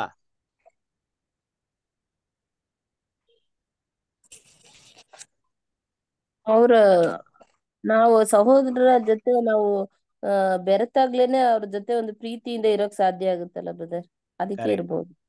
ಇಲ್ಲಿ ಏನಪ್ಪಾ ಅಂದ್ರೆ ಕರೆಕ್ಟ್ ಹೇಳ್ತಾರೆ. ಅಂದ್ರೆ ಸಹೋದರ ಸ್ನೇಹ ಯಾವಾಗ ಈ 7 ವಿಷಯ ಯಾವಾಗ ಬರುತ್ತೋ ಅವಾಗ 8ನೇ ವಿಷಯ ಆಗಿರುವಂತ ಪ್ರೀತಿ ಇದೆಯಲ್ಲ, ಪ್ರೀತಿ ನಮ್ಮಲ್ಲಿ ಕಂಪ್ಲೀಟ್ ಆಗಿರುತ್ತೆ. ಅಲ್ಲಿವರೆಗೂ ನಮ್ಮಲ್ಲಿ ಇರುವಂತ ಪ್ರೀತಿ ಇನ್ಕಂಪ್ಲೀಟ್ ಪ್ರೀತಿ. ಅವಾಗ ನಮ್ಗಿರುವಂತ ಪ್ರೀತಿ ಕಂಪ್ಲೀಟ್ ಆದಂತ ಪ್ರೀತಿ, ಪರಿಪೂರ್ಣವಾದಂತ ಪ್ರೀತಿ. ಇದು ಯಾವುದು ಇಲ್ಲದೆ ತೋರಿಸುವಂತ ಪ್ರೀತಿ ಏನಾಗಿರುತ್ತೆ? ಇನ್ಕಂಪ್ಲೀಟ್. ನೋಡಿ, ಅಪೊಸ್ತಲ ಪಾಲ್ ಗಲಾತ್ಯರಲ್ಲಿ ಮಾತಾಡ್ಬೇಕಾದ್ರೆ ಪ್ರೀತಿನ ಮೊದ್ಲಿಕ್ತಾರೆ, ಇಲ್ಲಿ ಪೇತ್ರ ಮಾತಾಡ್ಬೇಕಾದ್ರೆ ಪ್ರೀತಿನ ಕೊನೆಲಿಕ್ತಾರೆ. ಏನಪ್ಪಾ ಅಂದ್ರೆ, ಆರಂಭಿಸ್ಬೇಕಾದ್ರೆ ಪ್ರೀತಿ ಬೇಕು, ಬಟ್ ಅಂತ್ಯದಲ್ಲಿ ಇದೆಲ್ಲ ಜೊತೆಗೆ ಕಂಪ್ಲೀಟ್ ಆಗಿರುತ್ತಂದ್ರೆ, ಕಂಪ್ಲೀಟ್ ಆದ ಪ್ರೀತಿ ಯಾವಾಗಿರುತ್ತಂದ್ರೆ ನಾವು ಕೊನೆ ಒಂದು ಗುಣಗಳನ್ನ ತೋರಿಸಿದಾಗ. ಅದ್ರಲ್ಲಿ ಮುಖ್ಯವಾಗಿ ಸಹೋದರ ಸ್ನೇಹ ಅನ್ನುವಂತ ವಿಷಯವನ್ನ ಕೂಡ ಏನ್ ಮಾಡ್ತಾ ಇದಾರೆ, ಹೇಳ್ತಾ ಇದಾರೆ. ಸಹೋದರ ಸ್ನೇಹ ಬೇಕಾಗುತ್ತಾ? ಬೇಕಾ? ಬೇಕಾಗುತ್ತೆ. ಎಷ್ಟು ದಿನ ಬೇಕು? ನಾವು ಕೊನೆಯ ಉಸಿರು ಹೋಗಬೇಕು. ಇರೋವರೆಗೂ ಬೇಕು ಹೋದ್ಮೇಲೆ? ನಾವು. ಉಸಿರು ಹೋದ್ಮೇಲೆ? ಮೇಲ್ಗಡೆ ಅಲ್ಲೂ ಇರ್ಬೇಕು ಪುನರ್ತನ ಆದ್ಮೇಲೆ? ಪುನರುತ್ಥಾನ ಆದ್ಮೇಲೆ ಅದು ಇದ್ದೇ ಇರ್ತದೆ ಶಾಶ್ವತವಾಗಿ ಬ್ರದರ್. ಇರುತ್ತೆ ಅಲ್ವಾ? ಪುನರುತ್ಥಾನ ಆದ್ಮೇಲೆ ನಮ್ಮ ಸಹೋದರ ಯಾರು ಇರ್ತಾರೆ? ನಮ್ಮ ಕರ್ತನಾದ ಯೇಸು ಕ್ರಿಸ್ತ ನಮ್ಮ ಹಿರಿಯ ಸಹೋದರ ಆಗಿರ್ತಾರೆ. ಮಾತ್ರ ಇರ್ತಾರೆ. ನಾವೆಲ್ಲ ಸಹೋದರ ಆಗಿರ್ತೀವಿ. ಸಹೋದರ ಪ್ರೀತಿ ಅನ್ನೋದು ಯಾವಾಗ್ಲೂ ಇರುತ್ತೆ, ಕರೆಕ್ಟ್. ಬಟ್ ಆವಾಗಿರುವಂತ ಪ್ರೀತಿಗೂ ಇವಾಗಿರುವಂತ ಪ್ರೀತಿಗೂ ಡಿಫ್ರೆನ್ಸ್ ಇದೆ. ಹೌದು. ಅವಾಗಿರುವಂತ ಪ್ರೀತಿ ಪೂರ್ಣವಾಗಿ ಬೆಳೆದಿರುವಂತ ಪ್ರೀತಿ ಅಲ್ವಾ? ಆ ಪ್ರೀತಿ ಬೆಳೆದ್ ಬಂದಿದೆ ಅಂದ್ರೆ ಎಲ್ಲಾ ವಿಷಯಗಳನ್ನ ಸವಿಸ್ಕೊಂಡು ಪ್ರೀತಿನ ಯಾವ ರೀತಿ ತೋರಿಸ್ಬೇಕು, ಹೇಗ್ ತೋರಿಸ್ಬೇಕು, ಯಾವ ಸಮಯದಲ್ಲಿ ತೋರಿಸ್ಬೇಕು ಎಲ್ಲ ಕಲ್ತು ಬಂದಿರೋ ಪ್ರೀತಿ. ಬಟ್ ಇವಾಗಿರುವಂತ ಪ್ರೀತಿ ಹೆಂಗಿದೆ? ಬೆಳವಣಿಗೆ ಆಗ್ತಿರುವಂತ ಪ್ರೀತಿ, ಕರೆಕ್ಟ್ ಅಲ್ವಾ? ಹೌದ್ರಿ. ಆ ಬೆಳವಣಿಗೆ ಹಾಕ್ಬೇಕಾದ್ರೆ ದೇವ್ರ ಮಕ್ಳು ಪ್ರೀತಿಯಲ್ಲಿ ಬೆಳವಣಿಗೆ ಹಾಕ್ಬೇಕಾದ್ರೆ, ಸಹೋದರ ಪ್ರೀತಿ ಇರ್ಬೇಕಾದ್ರೆ ಅದು ಯಾವ ಒಂದು ಸಮಯದಲ್ಲಿ ತುಂಬಾ ಬೇಗ ಬೆಳೀತಾ ಗೊತ್ತಾ ನಮ್ಮಲ್ಲಿ ಸಹೋದರ ಪ್ರೀತಿ? ನಾವು ಈ ತರ ಝೂಮ್ ಮೀಟಿಂಗ್ ಎಲ್ಲ ಅಟೆಂಡ್ ಮಾಡ್ತಾ, ಈ ತರ ಬೈಬಲ್ ಕ್ಲಾಸ್ ಅಲ್ಲಿ ಆನ್ಲೈನ್ ಕೇಳ್ತಾ ಇದ್ದಾಗ ಏನಾಗುತ್ತೆ, ತುಂಬಾ ಬೇಗ ಹೌದ್ರಿ. ಈಗ ಬೆಳೆಯಲ್ಲ. ಈ ತರ ಮೀಟಿಂಗ್ಸ್ ಅಲ್ಲಿ ಬೆಳೆಯಲ್ಲ. ಆದ್ರೆ ದೇವ್ರ ಮಕ್ಳು ಆದಷ್ಟು ನಾವು ಸಹೋದರ ಜೊತೆ ಬೆರ್ತಾಗ ಕೆಲವೊಂದು ಟೈಮ್ ನಾವು ಶಾರೀರಿಕವಾಗಿ ಬರೀದೇ ಇರ್ಬೋದು ಅಲ್ವಾ? ನಮ್ಮ ವಿಷಯಗಳಿಗಿಂತ ಹೆಚ್ಚಾಗಿ ನಾವು ಏನಂತೀವಿ, ಶಾರೀರಿಕವಾಗಿ ಒಟ್ಟಾಗಿರ್ಬೇಕಾದ್ರೆ ಆ ಸಮಯದಲ್ಲಿ ಸಹೋದರ ಪ್ರೀತಿ ಬೆಳೆಯೋದಕ್ಕೆ ತುಂಬಾ ಅವಕಾಶ ಇದೆ ಅಂತ ಸಹೋದರ ಹೇಳ್ತಾರೆ. ಹೇಗೆ ಅಂತ ಪ್ರಶ್ನೆ ಬರ್ಬೋದು ನಿಮ್ಗೆ. ಹೇಗೆ ಅಂದ್ರೆ ನೋಡ್ರಿ, 1 ಕೊರಿಂಥಿ 13ನೇ ಅಧ್ಯಾಯ ಹೇಳ್ತಾ ಇದ್ದಿಲ್ಲ, ಹೌದ್ರಿ. ಅದರಲ್ಲಿ ಕೆಲವು ಗುಣಗಳನ್ನ, ಪ್ರೀತಿಯ ಗುಣಗಳನ್ನ ಹೇಳ್ತಾ ಇದೆ. ಪ್ರೀತಿ ಏನ್ ಮಾಡಲ್ಲ, ತನ್ನನ್ನ ಹೆಚ್ಚಿಸ್ಕೋಗಲ್ಲ ಬೇಕು. ಹೆಚ್ಚಿಸ್ಕೊಳ್ಳಲ್ಲ, ದೀರ್ಘ ಶಾಂತಿಯಾಗಿರುತ್ತೆ ಅಲ್ವಾ, ಇಟ್ಕೊಳ್ಳಲ್ಲ. ಬಳೆ ಅಲ್ವಾ. ಎಲ್ಲ ಗುಣಗಳು, ಇದೆಲ್ಲ ಗುಣಗಳು ನಮ್ಗೆ ಯಾವಾಗ ವ್ಯಕ್ತವಾಗುತ್ತೆ? ನಾನು ದೀರ್ಘ ಶಾಂತಿ ಆಗಿದ್ದೀನಂತೆ ಅದು ಗೊತ್ತಾಗ್ಬಿಟ್ರೆ ಯಾವಾಗ ಗೊತ್ತಾಗುತ್ತೆ? ಅವ್ರ ಮಧ್ಯದಲ್ಲಿ ನಾವು ವಾಸ ಮಾಡಿದಾಗ. ನೋಡ್ರಿ, ಈಗ ನಮ್ ಲೋಕದಲ್ಲಿ ನಮ್ಗೆ ಏನಾದ್ರು ಕಷ್ಟ ಪಡ್ತಾ ಕೆಲವೊಂದ್ ಟೈಮ್ ನಾವು ಕೇರೆ ಮಾಡಲ್ಲ. ಆದ್ರೆ ನಮ್ ಸಹೋದರ ನಮ್ಗೆ ಏನೋ ಕಷ್ಟ ಪಟ್ಬಿಟ್ರೆ ನಮ್ಗೆ ತಡ್ಕೊಳಕ್ ಆಗಲ್ಲ. ಯಾಕೆ? ನಮ್ಮ ಅದೇ ಭಾವನೆಯಲ್ಲಿ ಅವ್ರ ಸಹೋದರ ಹಿಂಗ್ ಮಾಡದ ಲೋಕದಲ್ಲಿ ಮಾಡಿದ್ರು ಸಹಿಸ್ಬೋದಾಯ್ತು, ಏನು ಗೊತ್ತಿಲ್ಲ ಅವ್ರಿಗೆ. ಆದ್ರೆ ಸಹೋದರ ಎಲ್ರಿಗೂ ಎಲ್ಲ ಗೊತ್ತಿದೆಯಲ್ವಾ, ಅವ್ರು ಈ ಹೌದ್ರಿ ರೀತಿ ಮಾಡ್ಬೋದಾ ಅಂತ ಪ್ರಶ್ನೆ ಬರುತ್ತೆ. ಆದ್ರೆ ಇದನ್ನ ಅನುಮತಿ ಮಾಡಿದವ್ರು ಯಾರು? ದೇವ್ರಿ. ಏನಕ್ಕೋಸ್ಕರ ಅನುಮತಿ ಮಾಡಿದ್ದಾರೆ? ನಮ್ಮಲ್ಲಿ ಈ ದೀರ್ಘ ಶಾಂತಿ ಬೆಳಿಲಿ, ಈ ಪ್ರೀತಿನ ನಾವು ಸಹೋದರಿಗೆ ತೋರಿಸ್ಲಿ ಅಂತ ಅನುಮತಿ ಮಾಡಿದ್ದಾರೆ. ಅವಾಗ ಇಂಥ ಸನ್ನಿವೇಶದಲ್ಲೇ ಇಂಥ ಗುಣಗಳು ನಮ್ಗೆ ತುಂಬಾ ಬೆಳೆಯುತ್ತೆ. ಸಹೋದರ ಜೊತೆಗೆ ಐಕ್ಯವಾಗಿದ್ದಾಗ ಅಲ್ವಾ. ಪ್ರೀತಿ ತರನ ಹೊಗಳಲ್ಲ ಅಂದ್ರೇನು? ನಾವು ಮಾಡಿದಂತ ವಿಷಯವನ್ನ ನಾವು ಹೋಗ್ಬಿಟ್ಟು ಸಹೋದರ ಹತ್ರ ಕುತ್ಕೊಂಡು, ಬ್ರದರ್ ನಾನು ಹಿಂಗ್ ಮಾಡ್ದೆ, ಹಂಗ್ ಮಾಡ್ದೆ, ನಾನೇ ಇಷ್ಟೆಲ್ಲ ಮಾಡಿದೆ ಗೊತ್ತಾ, ನಾನೇ ಅದೆಲ್ಲ ಮಾಡ್ದೆ ಅಂತ ಗೊತ್ತಾ ಅಂತ ಹೇಳಿದ್ರೆ ಏನರ್ಥ? ನಾನಂತ ಭಾವನೆ ತೋರ್ಸಲ್ಲ. ಅಲ್ವಾ. ನಾನೇ ಶ್ರೇಷ್ಠ, ಬ್ರದರ್ ನಾನು ಎಷ್ಟು ಕಷ್ಟಪಡಿದ್ದೀನಿ ಗೊತ್ತಾ ಬ್ರದರ್, ನಾನು ಏನೆಲ್ಲ ಮಾಡಿದ್ದು ಗೊತ್ತಾ ಅವ್ರಿಗೆ ಅಂತ ಹೇಳ್ತಾ ಇದ್ರೆ ಏನರ್ಥ? ಸೊ ಅದೆಲ್ಲ ಎಲ್ಲಿ ಬರುತ್ತೆ ಅಂದ್ರೆ ಸಹೋದರ ಮಧ್ಯದಲ್ಲಿ ಬರುತ್ತೆ. ಅದಕ್ಕೆ ಸಹೋದರ ಸ್ನೇಹ ತೋರ್ಸ್ಬಿಟ್ರೆ ಪ್ರೀತಿನ ಪರ್ಫೆಕ್ಟ್ ಆಗಿ ತೋರಿಸ್ಬೋದು. ಸಹೋದರ ಸ್ನೇಹ ನಿಜವಾಗ್ಲೂ ತೋರ್ಸಕ್ಕಾಗಿಲ್ಲ ಅಂದ್ರೆ ಪ್ರೀತಿಯಲ್ಲಿ ಪರ್ಫೆಕ್ಟ್ ಆಗೋದಕ್ಕೆ ಸಾಧ್ಯತೆನೇ ಇಲ್ಲ.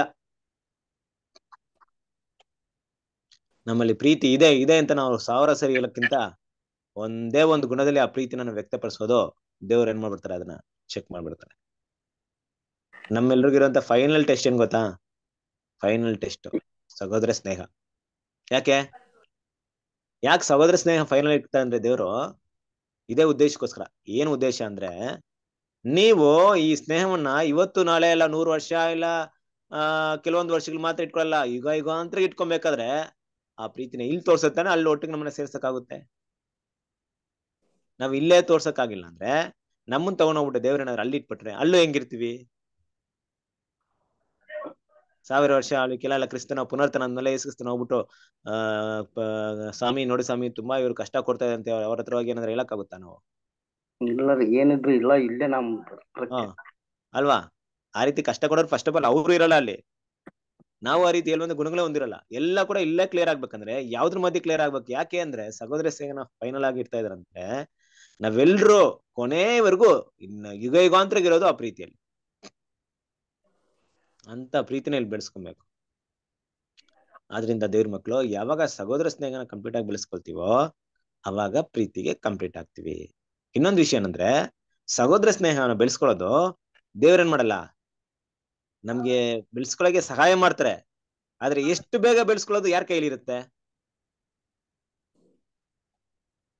ನಮ್ ಕೈಯಲ್ಲೇ ಇರುತ್ತೆ. ನಮ್ಮ ಕೈಯಲ್ಲೇ ಇರುತ್ತೆ ಅಲ್ವಾ. ನೋಡಿ, ಸ್ಟೀಫನ್ ಏನ್ ಮಾಡಿದ್ರು? ಎಲ್ರಿಗೂ ಉಪಚಾರ ಮಾಡ್ತಿದ್ರು, ಎಲ್ರಿಗೂ ಆರೈಕೆ ಮಾಡ್ತಿದ್ರು, ಅವ್ರಿಗೆ ವಿರುದ್ಧವಾಗಿ ಮಾತಾಡಿದ್ರು ಕೂಡ ಪ್ರೀತಿಯಿಂದ ಮಾತಾಡಿ ದೇವ್ರ ವಿಷಯ ಹೇಳ್ಕೊಟ್ರು.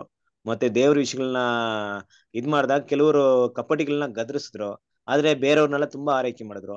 ಆದ್ರೆ ಆ ಕೆಲ್ಸನ ಅವ್ರಿಗೆ ಅಪೊಸ್ತಲ 12 ಜನ ಸ್ವಾರ್ಥ ಸಾರುವಂತ ಕೆಲಸದಲ್ಲಿ ನಿರತರಾಗಿರ್ತಾರೆ. ನಾವು ಈ ಎಲ್ಲ ಕಾರ್ಯಗಳನ್ನ ನೋಡಕ್ಕಾಗಲ್ಲ, ನೀವ್ ಯಾರಾಗ ನೋಡ್ಕೊಬೇಕು ಅಂತ ಹೇಳಿದಾಗ ಅದನ್ನ ಆ ಒಂದು ಅವಕಾಶನ ಉಪಯೋಗ ಮಾಡ್ಕೊಂಡಿದ್ ಯಾರು ಫಸ್ಟ್ ಅಂದ್ರೆ ಸ್ಟೀಫನ್ ಅಲ್ವಾ. ಉಪಯೋಗ ಮಾಡ್ಕೊಂಡ್ರೆ ಬೆಳೆದ್ ಬಿಟ್ರೆ ಬೇಗ. ಅದಕ್ಕೆ ಫಸ್ಟ್ ರಕ್ತ ಸಾಕ್ಷಿಯಾಗಿ ಈಗ ಸಭೆಯಲ್ಲಿ ಮೊದಲನೇ ಒಂದು ವ್ಯಕ್ತಿಯಾಗಿ ಮರಣ ಹೊಂದಿದಂತ ಅವಕಾಶ ಅವ್ರಿಗೆ ಸಿಕ್ತು ಅಲ್ವಾ. ಅವಕಾಶನ ದೇವ್ರು ಕೊಟ್ಟು ಬೆಳೆಸ್ಕೊಂಡಿದ್ದು, ತುಂಬಾ ಬೇಗ ಬೆಳೆಸ್ಕೊಂಡಿದ್ದು ಯಾರು? ಸ್ಟೀಫನ್. ಹಾಗೆ ಸಹೋದರ ಸ್ನೇಹ ಅನ್ನುವಂತ ಗುಣಗಳನ್ನ ಅದಕ್ಕೆ ಪೇತ್ರ ಹೇಳೋದು, ಯಾರು ತುಂಬಾ ಬೇಗ ಬೆಳೆಸ್ಕೊಳ್ತಾರೆ? ಬೆಳೆಸ್ಕೊಳ್ಳೋದು ನಮ್ ಕೈಲಿದೆ. ಇಲ್ಲ ಬ್ರದರ್ ಪರವಾಗಿಲ್ಲ, ನಾನು ನಿಧಾನಕ್ಕೆ ಬೆಳೆಸ್ಕೊಳ್ತೀನಿ, ನನ್ ಸಹೋದರ ಫೆಲೋಶಿಪ್ ಬೇಡ, ಈ ಸಹೋದರ ಸಹವಾಸನೆ ಬೇಡ, ಏನು ಬೇಡ ದೇವ್ರೆ, ಇವ್ರ ಹತ್ರ ಸೇರ್ಕೊಂಡ್ಬಿಟ್ರೆ ಅಯ್ಯೋ ತಲೆ ಕೆಟ್ಟೋಗುತ್ತೆ, ಏನ್ ಟೆನ್ಷನ್ ಕೊಡ್ತಾರೆ ಒಬ್ಬೊಬ್ರು, ಎಲ್ಲ ಮಾತೆಲ್ಲ ಹಿಂಗಿದೆ ದೇವ್ರೆ, ಇವ್ರ ಸಹವಾಸನೆ ಬೇಡಪ್ಪ, ನಾನು ಒಂಟಿಯಾಗಿದ್ಬಿಡ್ತೀನಿ ಅಂದ್ರೆ ಒಂಟಿಯಾಗಿರಿ, ನಿಧಾನಕ್ಕೆ ಬೆಳೆಸ್ಕೊಳ್ಳಿ, ನಿಮ್ಗಿಂತ ಮೊದಲು ಗುಣಗಳನ್ನ ಬೆಳೆಸ್ಕೊಂಡು ಓಟನ ಓಡೋರು ಓಡ ಮುಗಿಸ್ತಾ ಇರ್ತಾರೆ. ಆಮೇಲೆ ಈಗ ಬರ್ತೀರಾ ಇಲ್ವಾ ಯಾರು ಗೊತ್ತು. ಅದು ಬ್ರದರ್, ಇದಂತೂ ನಿಜ. ಬೆಳೆಸ್ಕೊಬೇಕು, ಬರ್ಬೇಕು, ಸಹೋದರಿಂದ ಕಷ್ಟ ಬರ್ತಾ ಇದೆಯಾ, ಸಗಿಸ್ಕೊಬೇಕು, ತಾಳ್ಮೆನ ತೋರಿಸ್ಬೇಕು. ಬೆಳೆಸ್ಕೊಳಕ್ಕೆ ಬಂದಿದೀವಿ, ಕ್ರಿಸ್ತನ ಸಾರ್ಬಿದೆ ಬೆಳೆಯಕ್ಕೆ ಬಂದಿದೀವಿ. ಅದು ಸಹೋದರ ಮಧ್ಯದಲ್ಲಿ ಇಲ್ಲದೆ ಬೇರೆ ಎಲ್ಲೂ ಬೆಳೆಯಲ್ಲ ಅಲ್ವಾ? ಯಾಕೆ ಸಹೋದರ ಮಧ್ಯ ಅಂದ್ರೆ, ಅದಕ್ಕೆ ಬ್ರದರ್ ಒಂದು ಎಕ್ಸಾಂಪಲ್ ಹೇಳ್ತಾರೆ. ವಜ್ರ ಜೊತೆ ಓಡಿಸಿದಾಗ ಏನಾಗುತ್ತೆ? ವಜ್ರವನ್ನ ಟೆಸ್ಟ್ ಮಾಡೋದು ವಜ್ರದಿಂದ ಮಾತ್ರ ಆಗುತ್ತೆ. ಹಾಗೆ ಒಂದು ಇದ್ರಲ್ಲಿ ಕೆಲವೊಂದು ವಜ್ರಗಳಿದ್ದಾಗ ಹೆಂಗಿರುತ್ತ ಅಲ್ಲಿ ತುಂಬಾ ಹಾಗೆ ಮೆತ್ತಗಿರುತ್ತಾ, ಸಾಫ್ಟ್ ಆಗಿರುತ್ತಾ, ಒಂದಕ್ಕೊಂದು ಉಜ್ಜಾಟ ಇರುತ್ತಲ್ವಾ, ಸ್ಕ್ರಾಚಸ್ ಇರುತ್ತೆ. ಯಾಕಂದ್ರೆ ವಜ್ರನ ಯಾವ್ದ್ರಲ್ಲಿ ಕಟ್ ಮಾಡ್ತಾರೆ? ವಜ್ರದಲ್ಲೇ. ಹಾ, ಹಾಗೆ ನಮ್ಮ ಗುಣಗಳನ್ನ ಸಹೋದರ ಮಧ್ಯದಲ್ಲೇ ಇಲ್ಲಿ ಡೆವಲಪ್ ಮಾಡ್ಬೇಕು ದೇವ್ರು. ಇಂಥ ದೈವಿಕ ಗುಣಗಳನ್ನ ಬೆಳೆಸೋ ಮಧ್ಯದಲ್ಲೇ ನಮ್ ಗುಣ ಏನಾಗುತ್ತೆ? ಕ್ಲಿಯರ್ ಆಗಿರುತ್ತೆ, ಬೇರೆಯವ್ರಿಗೆ ಕ್ಲಿಯರ್ ಆಗಲ್ಲ. ಈ ಓಟನ ಓಡೋರೆ ನಮ್ಮನ್ನ ಏನ್ ಮಾಡೋದು? ನಮ್ ಮಿಸ್ಟೇಕ್ ನ ಕರೆಕ್ಟ್ ಆಗಿ ಕಂಡಿಡಿಯೋರು. ಓಟ ಓಡ್ದಿರೋ ನಮ್ ಮಿಸ್ಟೇಕ್ ಗೊತ್ತಾಗಲ್ಲ. ಉಲಕದವ್ರಿಗೆ ಗೊತ್ತಾಗುತ್ತಾ ನಾವು ಮಾಡೋದಲ್ಲ?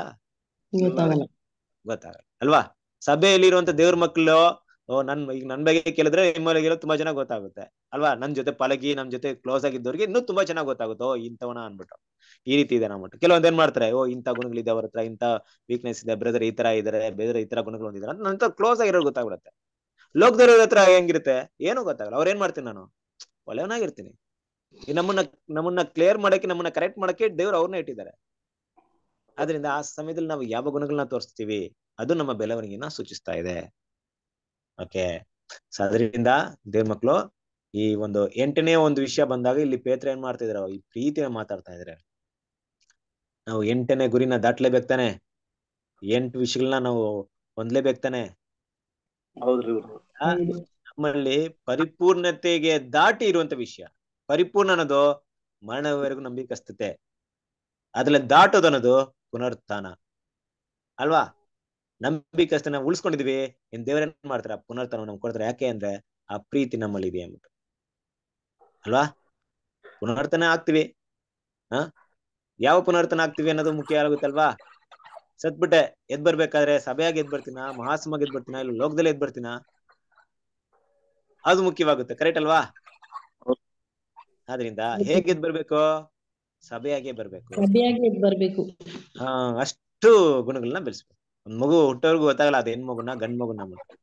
ಹೆಣ್ಮಗು ಹುಟ್ಬಿಟ್ರೆ ಗಂಡ್ ಮಗು ಅಂತ ಮಾಡಕ್ಕಾಗುತ್ತಾ? ಗಂಡ್ ಮಗು ಹುಟ್ಬಿಟ್ರೆ ಗಂಡ್ ಮಗು ಆಗಿರುತ್ತೆ, ಹೆಣ್ಮಗು ಹುಟ್ಬಿಟ್ರೆ ಹೆಣ್ಮಗು ಆಗಿರುತ್ತೆ. ಹುಟ್ಟಿದ್ಮೇಲೆ ಏನು ಮಾಡಕ್ಕಾಗಲ್ಲ. ಕರೆಕ್ಟ್ ಅಲ್ವಾ? ಸೊ ನಮ್ಮಲ್ಲಿ ಆ ಗುಣಗಳನ್ನ ಬೆಳೆಸ್ಕೊಳ್ಳುವಂತ ಹಂತ ಈಗಿದೆ. ಕ್ರಿಸ್ತನ ಸಾರೂಪ್ಯನ ಬೆಳೆಸ್ಕೊಳ್ತೀವ, ಇಲ್ಲ ಅದನ್ನ 2ನೇ ವರ್ಗದವರಾಗಿರುವಂತ ಮಹಾಸಮೂಹದ ಗುಣಗಳನ್ನ ಬೆಳೆಸ್ಕೊಳ್ತಿದೀವ, ಇಲ್ಲ ಎರಡಕ್ಕೂ ಇಲ್ದೇ ಇರುವಂತ ಒಂದ್ ಗುಣಗಳನ್ನ ಬೆಳೆಸ್ಕೊಳ್ತಿದೀವ ಅನ್ನೋದು ನಮ್ ಕೈಲಿದೆ. ಏನಕ್ಕಪ್ಪ ಈ ವಿಷಯ ಹೇಳ್ತಾ ಇದ್ದೇನೆಂದ್ರೆ, ಕೆಲವೊಂದ್ ಸಮಯದಲ್ಲಿ ನಮ್ಮ ಒಂದು ಕೂಡುವಿಕೆಯಲ್ಲಿ ನಾವು ಗಮನಿಸ್ತಿರುವಂತ ವಿಷಯ ಏನಂದ್ರೆ, ಈ ಸಹೋದರರ ಸಹವಾಸನೆ ಬೇಡ ಅನ್ನುವಂತ ಒಂದು ವಿಷಯ ಯಾವಾಗ ಬರುತ್ತಂದ್ರೆ ಡಾಕ್ಟ್ರಿನಿಂದ ಬರಲ್ಲ. ಅವ್ರು ತಪ್ಪಾಗಿ ಮಾತಾಡ್ತಿದ್ರೆ, ಡಾಕ್ಟ್ರಿನ್ ತಪ್ಪಾಗಿ ಮಾತಾಡ್ತಿದ್ರೆ ಅನ್ನೋ ವಿಷಯದಿಂದ ಬರಲ್ಲ, ಅವರ ಗುಣಗಳಿಂದ ಬಂದ್ಬಿಡತ್ತೆ. ಬ್ರದರ್ ಅವ್ರ ಕ್ಯಾರೆಕ್ಟರ್ ಸರಿ ಇಲ್ಲ ನೋಡಿ, ಈ ತರ ಗುಣಗಳು ತೋರಿಸ್ತಾರೆ. ಕರೆಕ್ಟ್ ಅಲ್ವಾ? ಒಂದು ವಿಷಯ ಅರ್ಥ ಮಾಡ್ಕೊಳ್ಳಿ, ಯುವದಾಸ್ ಒಬ್ರು ಇಲ್ದೇ ಇದ್ರೆ ಶತ್ರುನ ಯೇಸು ಪ್ರೀತಿ ಮಾಡ್ತಾರಂತ ತೋರ್ಸಕ್ ಆಗ್ತಿತ್ತಾ? ಪೇತೃ ತನ್ನ ದ್ರೋಹ ಅಂದ್ರೆ ತನ್ನ ತೋರ್ಸ್ಕೊಳಂತ ಪೇತೃ ಇಲ್ದೇ ಇದ್ರೆ ತನ್ನನ್ನು ತೋರ್ಸ್ಕೊಡೋನೇ ಯೇಸು ಪ್ರೀತಿ ಮಾಡಿದ ಅಂತ ತೋರ್ಸಕ್ಕೆ ಗುಣಗಳನ್ನ ಯೇಸು ವ್ಯಕ್ತವಾಗ್ತಿತ್ತಾ? ಇಲ್ಲ ಅಲ್ವಾ? ಆಗಿರ್ಬೇಕಾದ್ರೆ ನಮ್ ಜೊತೆ ಇರೋರು ಯುವದಾಸ್ ಆಗಿದ್ರು ನಮ್ಗೇನು, ಪೇತ್ರನ ಆಗಿದ್ರು ನಮ್ಗೇನು, ನಾವೇನಾಗಿರ್ಬೇಕು? ನಾವು ಯೇಸು ಕ್ರಿಸ್ತನಾಗಿರ್ಬೇಕು. ಕರೆಕ್ಟ್ ಅಲ್ವಾ? ನಮ್ ಜೊತೆಗಿರೋರು ಯಾಕೆ ಹಿಂಗಿದಾರೆ ಅಂತ ಪ್ರಶ್ನೆ ಕೇಳ್ಬಾರ್ದು, ನಾನ್ ಹೆಂಗಿದ್ದೀನಿ ಅಂತ ಪ್ರಶ್ನೆ.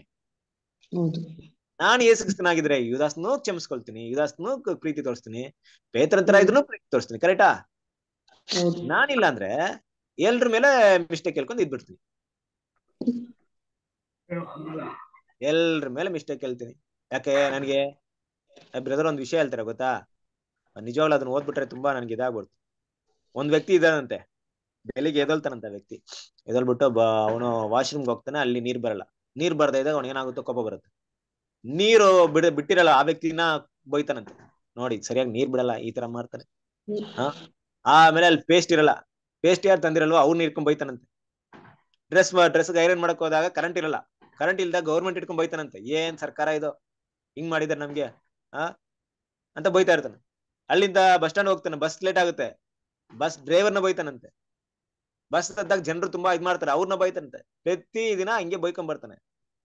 ಏನು ಇದು ತೋರಿಸ್ತಾ ಇದೆ? ಇದು ಯಾವ ಗುಣ ತೋರಿಸ್ತಾ ಇದೆ? ಯಾವ ಗುಣ ಅಂದ್ರೆ ಸ್ವಾರ್ಥವನ್ನ ತೋರಿಸ್ತಾ ಇದೆ. ನನ್ಗೆ ಹಿಂಗೆ ಇರ್ಬೇಕು, ಎಲ್ಲ ಹಿಂಗೆ ಆಗ್ಬೇಕು, ಬಟ್ ಆಗ್ತಾ ಇಲ್ಲ ನನ್ಗೆ. ನಾನು ಇದೆಲ್ಲ ಎಕ್ಸ್ಪೆಕ್ಟ್ ಮಾಡ್ತೇನೆ, ಬಟ್ ನಡೀತಾನೆ ಇಲ್ಲ ಅಲ್ವಾ? ಸೊ ಅವನು ಏನು ಆಗ್ತಿದೆ ಅಂದ್ರೆ ಅವನು ಪ್ರಪಂಚನೇ ಬದಲಾವಣೆ ಆಗಿರ್ಬೇಕು, ಈ ರೀತಿ ಇರ್ಬೇಕಂತ ಅವ್ನು ಬಯಸ್ತಾ ಇದ್ದಾನೆ, ಬಟ್ ಅದು ಆಗಲ್ಲ. ದೇವ್ರ ಮಕ್ಳು ಸಭೆಗಳಲ್ಲೂ ಕೂಡ ನಾವು ಸಭೆಯಲ್ಲೂ ಕೂಡ ಸಹೋದರನೇ ಹಿಂಗಿರ್ಬೇಕು, ಈ ಸಹೋದರನ ಇದೇ ತರ ಪ್ರೀತಿ ತೋರಿಸ್ಬೇಕು, ಈ ಬ್ರದರ ಹಿಂಗೆ ಬಂದ ನನ್ನ ಹತ್ರ ಮಾತಾಡ್ಬೇಕು, ಇವರ ಹಿಂಗೆ ಗುಣಗಳು ತೋರಿಸ್ಬೇಕಂತ ನಾವು ಎಕ್ಸೆಪ್ಟ್ ಮಾಡ್ಬೋದಾ? ಮಾಡಕ್ಕಾಗಲ್ಲ. ನಾವೇನಾದ್ರೂ ಅದು ತೋರ್ಸಿದ್ರೆ, ಅಂತ ಗುಣಗಳು ತೋರಿಸಿದ್ರೆ ನಾವು ಕ್ರಿಸ್ತನ ಸಾರೂಪ್ಯದಲ್ಲಿ ಇನ್ನು ಬೆಳೆಯೋದಲ್ಲ, 0 ಕೂಡ ಇಲ್ಲ, ನಾವು ಕ್ರಾಸ್ ಮಾಡಿಲ್ಲ ನಿಜವಾಗ್ಲು. 1 ಅನ್ನೋದು ಬರ್ಲಿಲ್ಲ ನಾವು. ಆ ಒಂದು 7 ಸ್ಟೆಪ್ ಅಲ್ಲಿ 1 ಸ್ಟೆಪ್ ನಾವು ಕ್ರಾಸ್ ಮಾಡಿಲ್ಲ ಇಂಥ ಗುಣಗಳಿದ್ರೆ. ಬದಲಾಗಿ ಇವತ್ತು ನಾನು ಹೋಗ್ತೀನಪ್ಪ ಸಭೆಗೆ, ಇವತ್ತು ದೇವ್ರ ಮಕ್ಕಳಲ್ಲಿ ಸೇರ್ತೀನಿ, ನಾನು ಯಾವ ಕ್ರಿಸ್ತನ ಗುಣವನ್ನ ಇವತ್ತು ತೋರ್ಸಕ್ ನನಗಾಗುತ್ತೆ? ಎಲ್ಲೋ ಒಬ್ರು ನನ್ನ ಮನಸ್ಸು ನೋಯಿಸಿದ್ರು ಕೂಡ ನಾನು ಅದೇ ಪ್ರೀತಿನ ತೋರಿಸಿದ್ನಾ? ಅದೇ ಒಂದು ಗುಣಗಳನ್ನ ವ್ಯಕ್ತಪಡಿಸಿದ್ನಾ? ಇವತ್ತು ಯಾರು ನನ್ನ ಹತ್ರ ಎಲ್ರು ಚೆನ್ನಾಗಿ ಮಾತಾಡೋದು, ನಾನು ಮಾತಾಡ್ದೆ, ಇದ್ರಲ್ಲಿ ಏನಿದೆ ಸ್ಪೆಷಲ್? ಆದ್ರೆ ಯಾರೋ ನನಗೆ ಮನಸ್ಸು ಕಷ್ಟಪಡಿಸಿದ್ರು ಕೂಡ ನಾನು ಕ್ರಿಸ್ತನ ಪ್ರೀತಿನ ತೋರಿಸಿದೀನಿ ಅಂದ್ರೆ ಅದು ಸ್ಪೆಷಲ್. ಕರೆಕ್ಟ್ ಅಲ್ವಾ? ಅದು ಗ್ರೇಟ್. ದೇವ್ರ ಮಕ್ಳು, ನಮ್ಮ ಐಕ್ಯದಲ್ಲಿ ಎಲ್ಲ ಇದೇ ಭಾವನೆ ನಾವೆಲ್ಲ ಬೆಳೆಸ್ಕೊಂಡ್ಬಿಟ್ರೆ ಯಾರು ಕಷ್ಟ ಪಡಿಸೋದು ನಮ್ಗೆ ಏನು ಕಷ್ಟ ಆಗಲ್ಲ. ಈ ಭಾವನೆ ಇಲ್ಲದೆ ಇದ್ರೆ ಸಣ್ಣ ಸಣ್ಣ ವಿಷಯ ಕೂಡ ಕಷ್ಟ ಆಗುತ್ತೆ. ಚಿಕ್ಕದು ಮಿಸ್ಟೇಕ್ ಆಗಿ ಕಾಣಿಸುತ್ತೆ. ನೋಡ್ರಿ ಹಿಂಗ್ ಮಾಡ್ತಾರ ಬ್ರದರ್, ಹಂಗ್ ಮಾಡ್ತಾರ ಬ್ರದರ್, ಹಿಂಗ್ ಮಾಡ್ತಾರ ಬ್ರದರ್, ಏನ್ ಬ್ರದರ್ ಇವ್ರು ಕ್ರೈಸ್ತರ ಅಂತ ಇದೇ ಮಾತು ಬರುತ್ತೆ. ನಾವು ಕ್ರೈಸ್ತರಾಗಿದ್ರೆ ಎಲ್ಲವನ್ನ ಸಗಿಸ್ಕೊಳ್ತೀವಿ. ನಾವು ಕ್ರೈಸ್ತ ಇಲ್ದೆ ಸೆಲ್ಫಿಶ್ ಆಗಿದ್ರೆ ಯಾವುದು ಸಗಿಸ್ಕೊಳ್ಳಲ್ಲ, ಎಲ್ಲವನ್ನ ಟೀಕೆ ಮಾಡ್ತೀವಿ, ಎಲ್ಲವನ್ನ ಮಿಸ್ಟೇಕ್ ನಡೀತೀವಿ. ಕರೆಕ್ಟ್ ಅಲ್ವಾ? ಸುಧೀರ್ ಮಕ್ಕಳು, ಅದಕ್ಕೆ ಹೇಳ್ತಾ ಇರೋದು, ಆ ಪ್ರೀತಿ ಅನ್ನುವಂತ ಪರಿಪೂರ್ಣತೆ ಗುಣಗಳನ್ನ ನಾವು ಬೆಳೆಸ್ಕೊಬೇಕು ಅಂದ್ರೆ ಸಹೋದರತ್ವ ಅನ್ನುವಂಥ ಗುಣವನ್ನ ನಾವು ಪಾಸ್ ಮಾಡ್ಬೇಕು. ಸಹೋದರ ಸ್ನೇಹ ಅನ್ನೋಂಥ ಗುಣ ಪಾಸ್ ಮಾಡದೇ ಇದ್ರೆ ಪ್ರೀತಿ ಅನ್ನೋಂಥ ಗುಣ ನಮ್ಮಲ್ಲಿ ಬೆಳೆದೇ ಇಲ್ಲ. ಹಾಗಾಗಿ ನಮ್ಮ ಒಂದು ವಿಷಯನ ನೆನ್ಪಿಟ್ಕೊಳ್ಳೋಣ. ಬರುವಂತ ದಿನಗಳಲ್ಲಿ ನಾವರ ಕರೆಯಲ್ಪಟ್ಟಿದ್ದು ಇದಕ್ಕೆ. ಇಲ್ಲ 52 ಸಬ್ಜೆಕ್ಟ್ ನಮ್ಗೆ ಸಿಕ್ಕಿದೆ ಅನ್ನೋದು ನಮ್ದೇನ್ ಗ್ರೇಟ್ ಅಲ್ಲ. 52 ಸಬ್ಜೆಕ್ಟ್ ಕೊಟ್ಟಿದ್ದು ದೇವ್ರು, ಅದನ್ನ ತಿಳ್ಕೊಳ್ಳೋ ಜ್ಞಾನ ಕೊಟ್ಟಿದ್ದು ದೇವ್ರು. ಬೇಸಿಕ್ ಕ್ಲಾಸ್ ನ ತಗೊಂಡಿದ್ದೀನಿ ಅಂದ್ರೆ ಅದ್ ಜ್ಞಾನ ಕೊಟ್ಟಿದ್ದು ದೇವ್ರು, ನನಗೆ ಅವಕಾಶ ಕೊಟ್ಟಿದ್ದು ದೇವ್ರು, ನನ್ ಮಾತಾಡೋ ಟ್ಯಾಲೆಂಟ್ ಕೊಟ್ಟಿದ್ದು ದೇವ್ರು. ನಾನೇನಪ್ಪ ತೋರಿಸ್ತಿದ್ದೀನಿ? ಗುಣಗಳು ಮಾತ್ರ ನಮ್ದೆ. ಪ್ರೀತಿ ತೋರಿಸ್ತನ, ದಯೆ ತೋರಿಸ್ತನ, ತಾಳ್ಮೆ ತೋರಿಸ್ತನ, ಅದು ಮಾತ್ರ ನಂದು. ಮಿಕ್ಕಿದೆಲ್ಲಾನು ದೇವ್ರದೇ ಇಟ್ಕೊಂಡ್ಬಿಟ್ಟು ನನ್ನ ಹತ್ರ ಸ್ಪೆಷಲ್ ಅಂತ ಏನು ಮಾತಾಡಂಗಿಲ್ಲ. ನಂದೇನ ದೇವ್ರು ಕೊಟ್ಟಿದ್ರೆ ಮಾತ್ರ ಸ್ಪೆಷಲ್ ಆಗಿರುತ್ತೆ. ಹಾಗಾಗಿ ನಮ್ಮ ಗುಣಗಳನ್ನ ಬಿಟ್ಟು, ಆತ್ಮಿಕ ಫಲಗಳನ್ನ ಬಿಟ್ಟು, ಫಲ ನಾವು ದೇವ್ರು ಕೊಡ್ತೀವಿ, ವರ ದೇವ್ರು ನಮಗ್ ಕೊಡ್ತಾರೆ. ವರ ನನ್ನ ಹತ್ರ ಇದೆ ಅಂದ್ಬಿಟ್ಟು ಹೆಚ್ಚಳ ಪಡಂಗಿಲ್ಲ. ಫಲ ನನ್ನ ಹತ್ರ ನಿಜವಾಗ್ಲಿದ್ರೆ ನಾನು ಹೆಚ್ಚಳ ಪಡದೇ ಇಲ್ಲ. ಹಾಗಿದ್ರೆ ಎಲ್ಲಾನು ಕೂಡ ದೇವ್ರದಾಗಿರುತ್ತೆ. ನಾವು ಫಲ ಕೊಡ್ತಾ ಇದೀವ? ಇಷ್ಟೊಂದು ಜ್ಞಾನ ನಮ್ಗೆ ಸಿಕ್ಕಿದೆ, ಇಷ್ಟೊಂದು ಸತ್ಯ ಸಿಕ್ಕಿದೆ, ಇಷ್ಟೊಂದು ಕೃಪೆ ಸಿಕ್ಕಿದೆ, ಇದಕ್ಕೆ ತಕ್ಕ ಫಲ ಕೊಡ್ತಾ ಇದೀವ ಅನ್ನೋದು ಪ್ರಶ್ನೆ ಬರುತ್ತೆ. ಆ ಫಲ ಯಾವಾಗ ವ್ಯಕ್ತವಾಗುತ್ತೆ? ಸಹೋದರ ಮಧ್ಯದಲ್ಲಿ ವ್ಯಕ್ತವಾಗುತ್ತೆ. ಸಹೋದರ ಮಧ್ಯದಲ್ಲಿ ವ್ಯಕ್ತವಾಗಿದ್ರು ಯಾರೋ ಸಹೋದರರು ತಾಳ್ಮೆ ಇಲ್ಲ ಅಂತ ತಕ್ಷಣ ನೋಡ್ಬಿಟ್ಟು ಏನ್ ಬ್ರದರ್ ತಾಳ್ಮೆ ಇಲ್ಲ ಅಂತ ಹೇಳೋಕ್ಕಿಂತ ಅವ್ರ ಮೇಲೆ ಅನುಕಂಪ ತೋರಿಸಿ ಪ್ರೀತಿ ಮಾಡೋಂಥ ಗುಣಗಳನ್ನ ನಾವು ಬೆಳೆಸ್ಕೊಬೇಕು.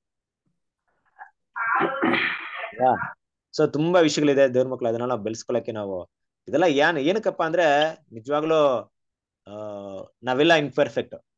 ಕರೆಕ್ಟ್ ಅಲ್ವಾ? ನಾವೆಲ್ಲ ಇನ್ಪರ್ಫೆಕ್ಟ್, ಪರಿಪೂರ್ಣ ಯಾರು ಇಲ್ಲ. ಆದ್ರೆ ಎಲ್ರು ಪರಿಪೂರ್ಣದ ಕಡೆಗೆ ಹೆಜ್ಜೆ ಹಾಕ್ಬೇಕಾದ್ರೆ ಯಾರು ಎಷ್ಟೆಷ್ಟು ದೂರ ಹೋಗಿದಾರೆ ಅಂತ ಯಾರಿಗೂ ಗೊತ್ತಿಲ್ಲ. ಕೆಲವರು ಇನ್ನೂ ಸ್ವಲ್ಪ ದೂರ ಇರ್ಬೋದು, ಒಳ್ಳೆ ಗುಣಗಳನ್ನ ಬೆಳೆಸ್ಕೊಂಡಿರ್ಬೋದು, ಕೆಲವರು ಇನ್ನೂ ಕೊನೆ ಹಂತದಲ್ಲಿ ಇರ್ಬೋದು, ಗೊತ್ತಿಲ್ಲ. ಆದ್ರಿಂದ ಇವ್ರು ಯಾಕೆ ಹಿಂಗಿದ್ದಾರೆ, ಅವ್ರು ಯಾಕೆ ಎಷ್ಟು ಬೆಳೆದಿದ್ದಾರೆ ಅಂತ ನಾವು ಯಾರು ಲೆಕ್ಕಾಚಾರ ಮಾಡಂಗಿಲ್ಲ. ಯಾಕಂದ್ರೆ ಗುಣಗಳಲ್ಲಿ ಅವ್ರವ್ರ ಬೆಳವಣಿಗೆ ವಿಭಿನ್ನವಾಗಿರುತ್ತೆ. ಆದ್ರಿಂದ ಸಹೋದರ ಸ್ನೇಹ ಅಂತ ಒಂದು ಗುಣ ಮಾತ್ರ ನಮ್ಮಲ್ಲಿದ್ರೆ ಎಲ್ಲವನ್ನ ಸಗಿಸ್ಕೊಂಡು ಎಲ್ಲವನ್ನ ಪ್ರೀತಿ ಮಾಡಿ ಕ್ರಿಸ್ತನ ಗುಣಗಳನ್ನ ತೋರ್ಸಕ್ಕೆ ನಾವು ಮುಂದೆ ಇರ್ತೀವಿ.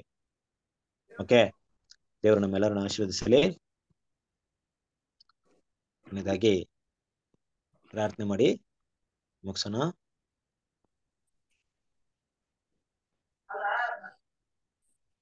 ನಮ್ಮ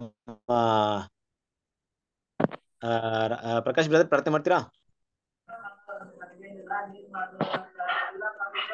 ಬ್ರದರ್ ಇಲ್ವಾ? ಬಸವರಾಜ್ ಬ್ರದರ್ ಪ್ರಾರ್ಥನೆ ಮಾಡ್ತೀರಾ?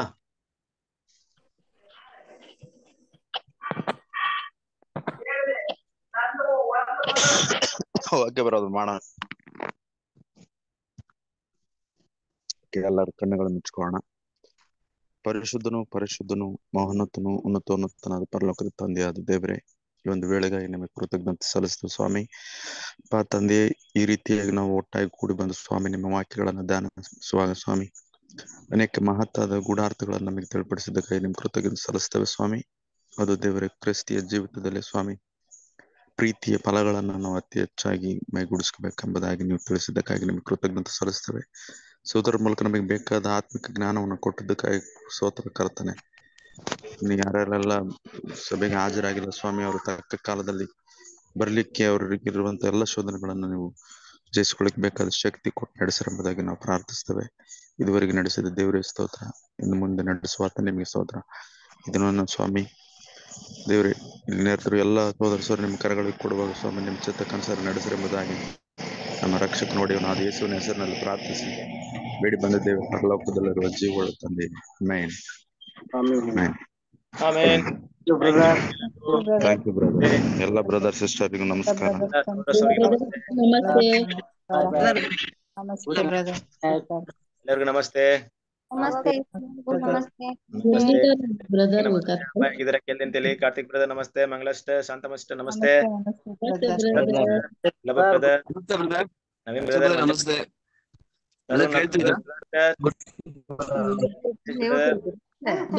ಎಲ್ಲಿದ್ದೀರಾ? ಕತ್ಲೆ ಕಾಣ್ತಾ ಇದೆ. ನಮಸ್ತೆ ಬ್ರದರ್. ನಮಸ್ತೆ. ಅವ ನಮಸ್ತೆ. ನಮಸ್ತೆ ರೀ. ನಮಸ್ತೆ. ಆರಾಮದಿರಿ? ಆರಾಮಾಗಿದ್ದೀನಿ. ನೀವ್ ಆರಾಮಾಗಿದ್ದೀರಾ? ಹ್ಞೂನ್ರಿ, ದೇವ್ರ ಆಶೀರ್ವಾದ. ಆರಾಮದೇನು. ತುಂಬಾ ಸಂತೋಷ.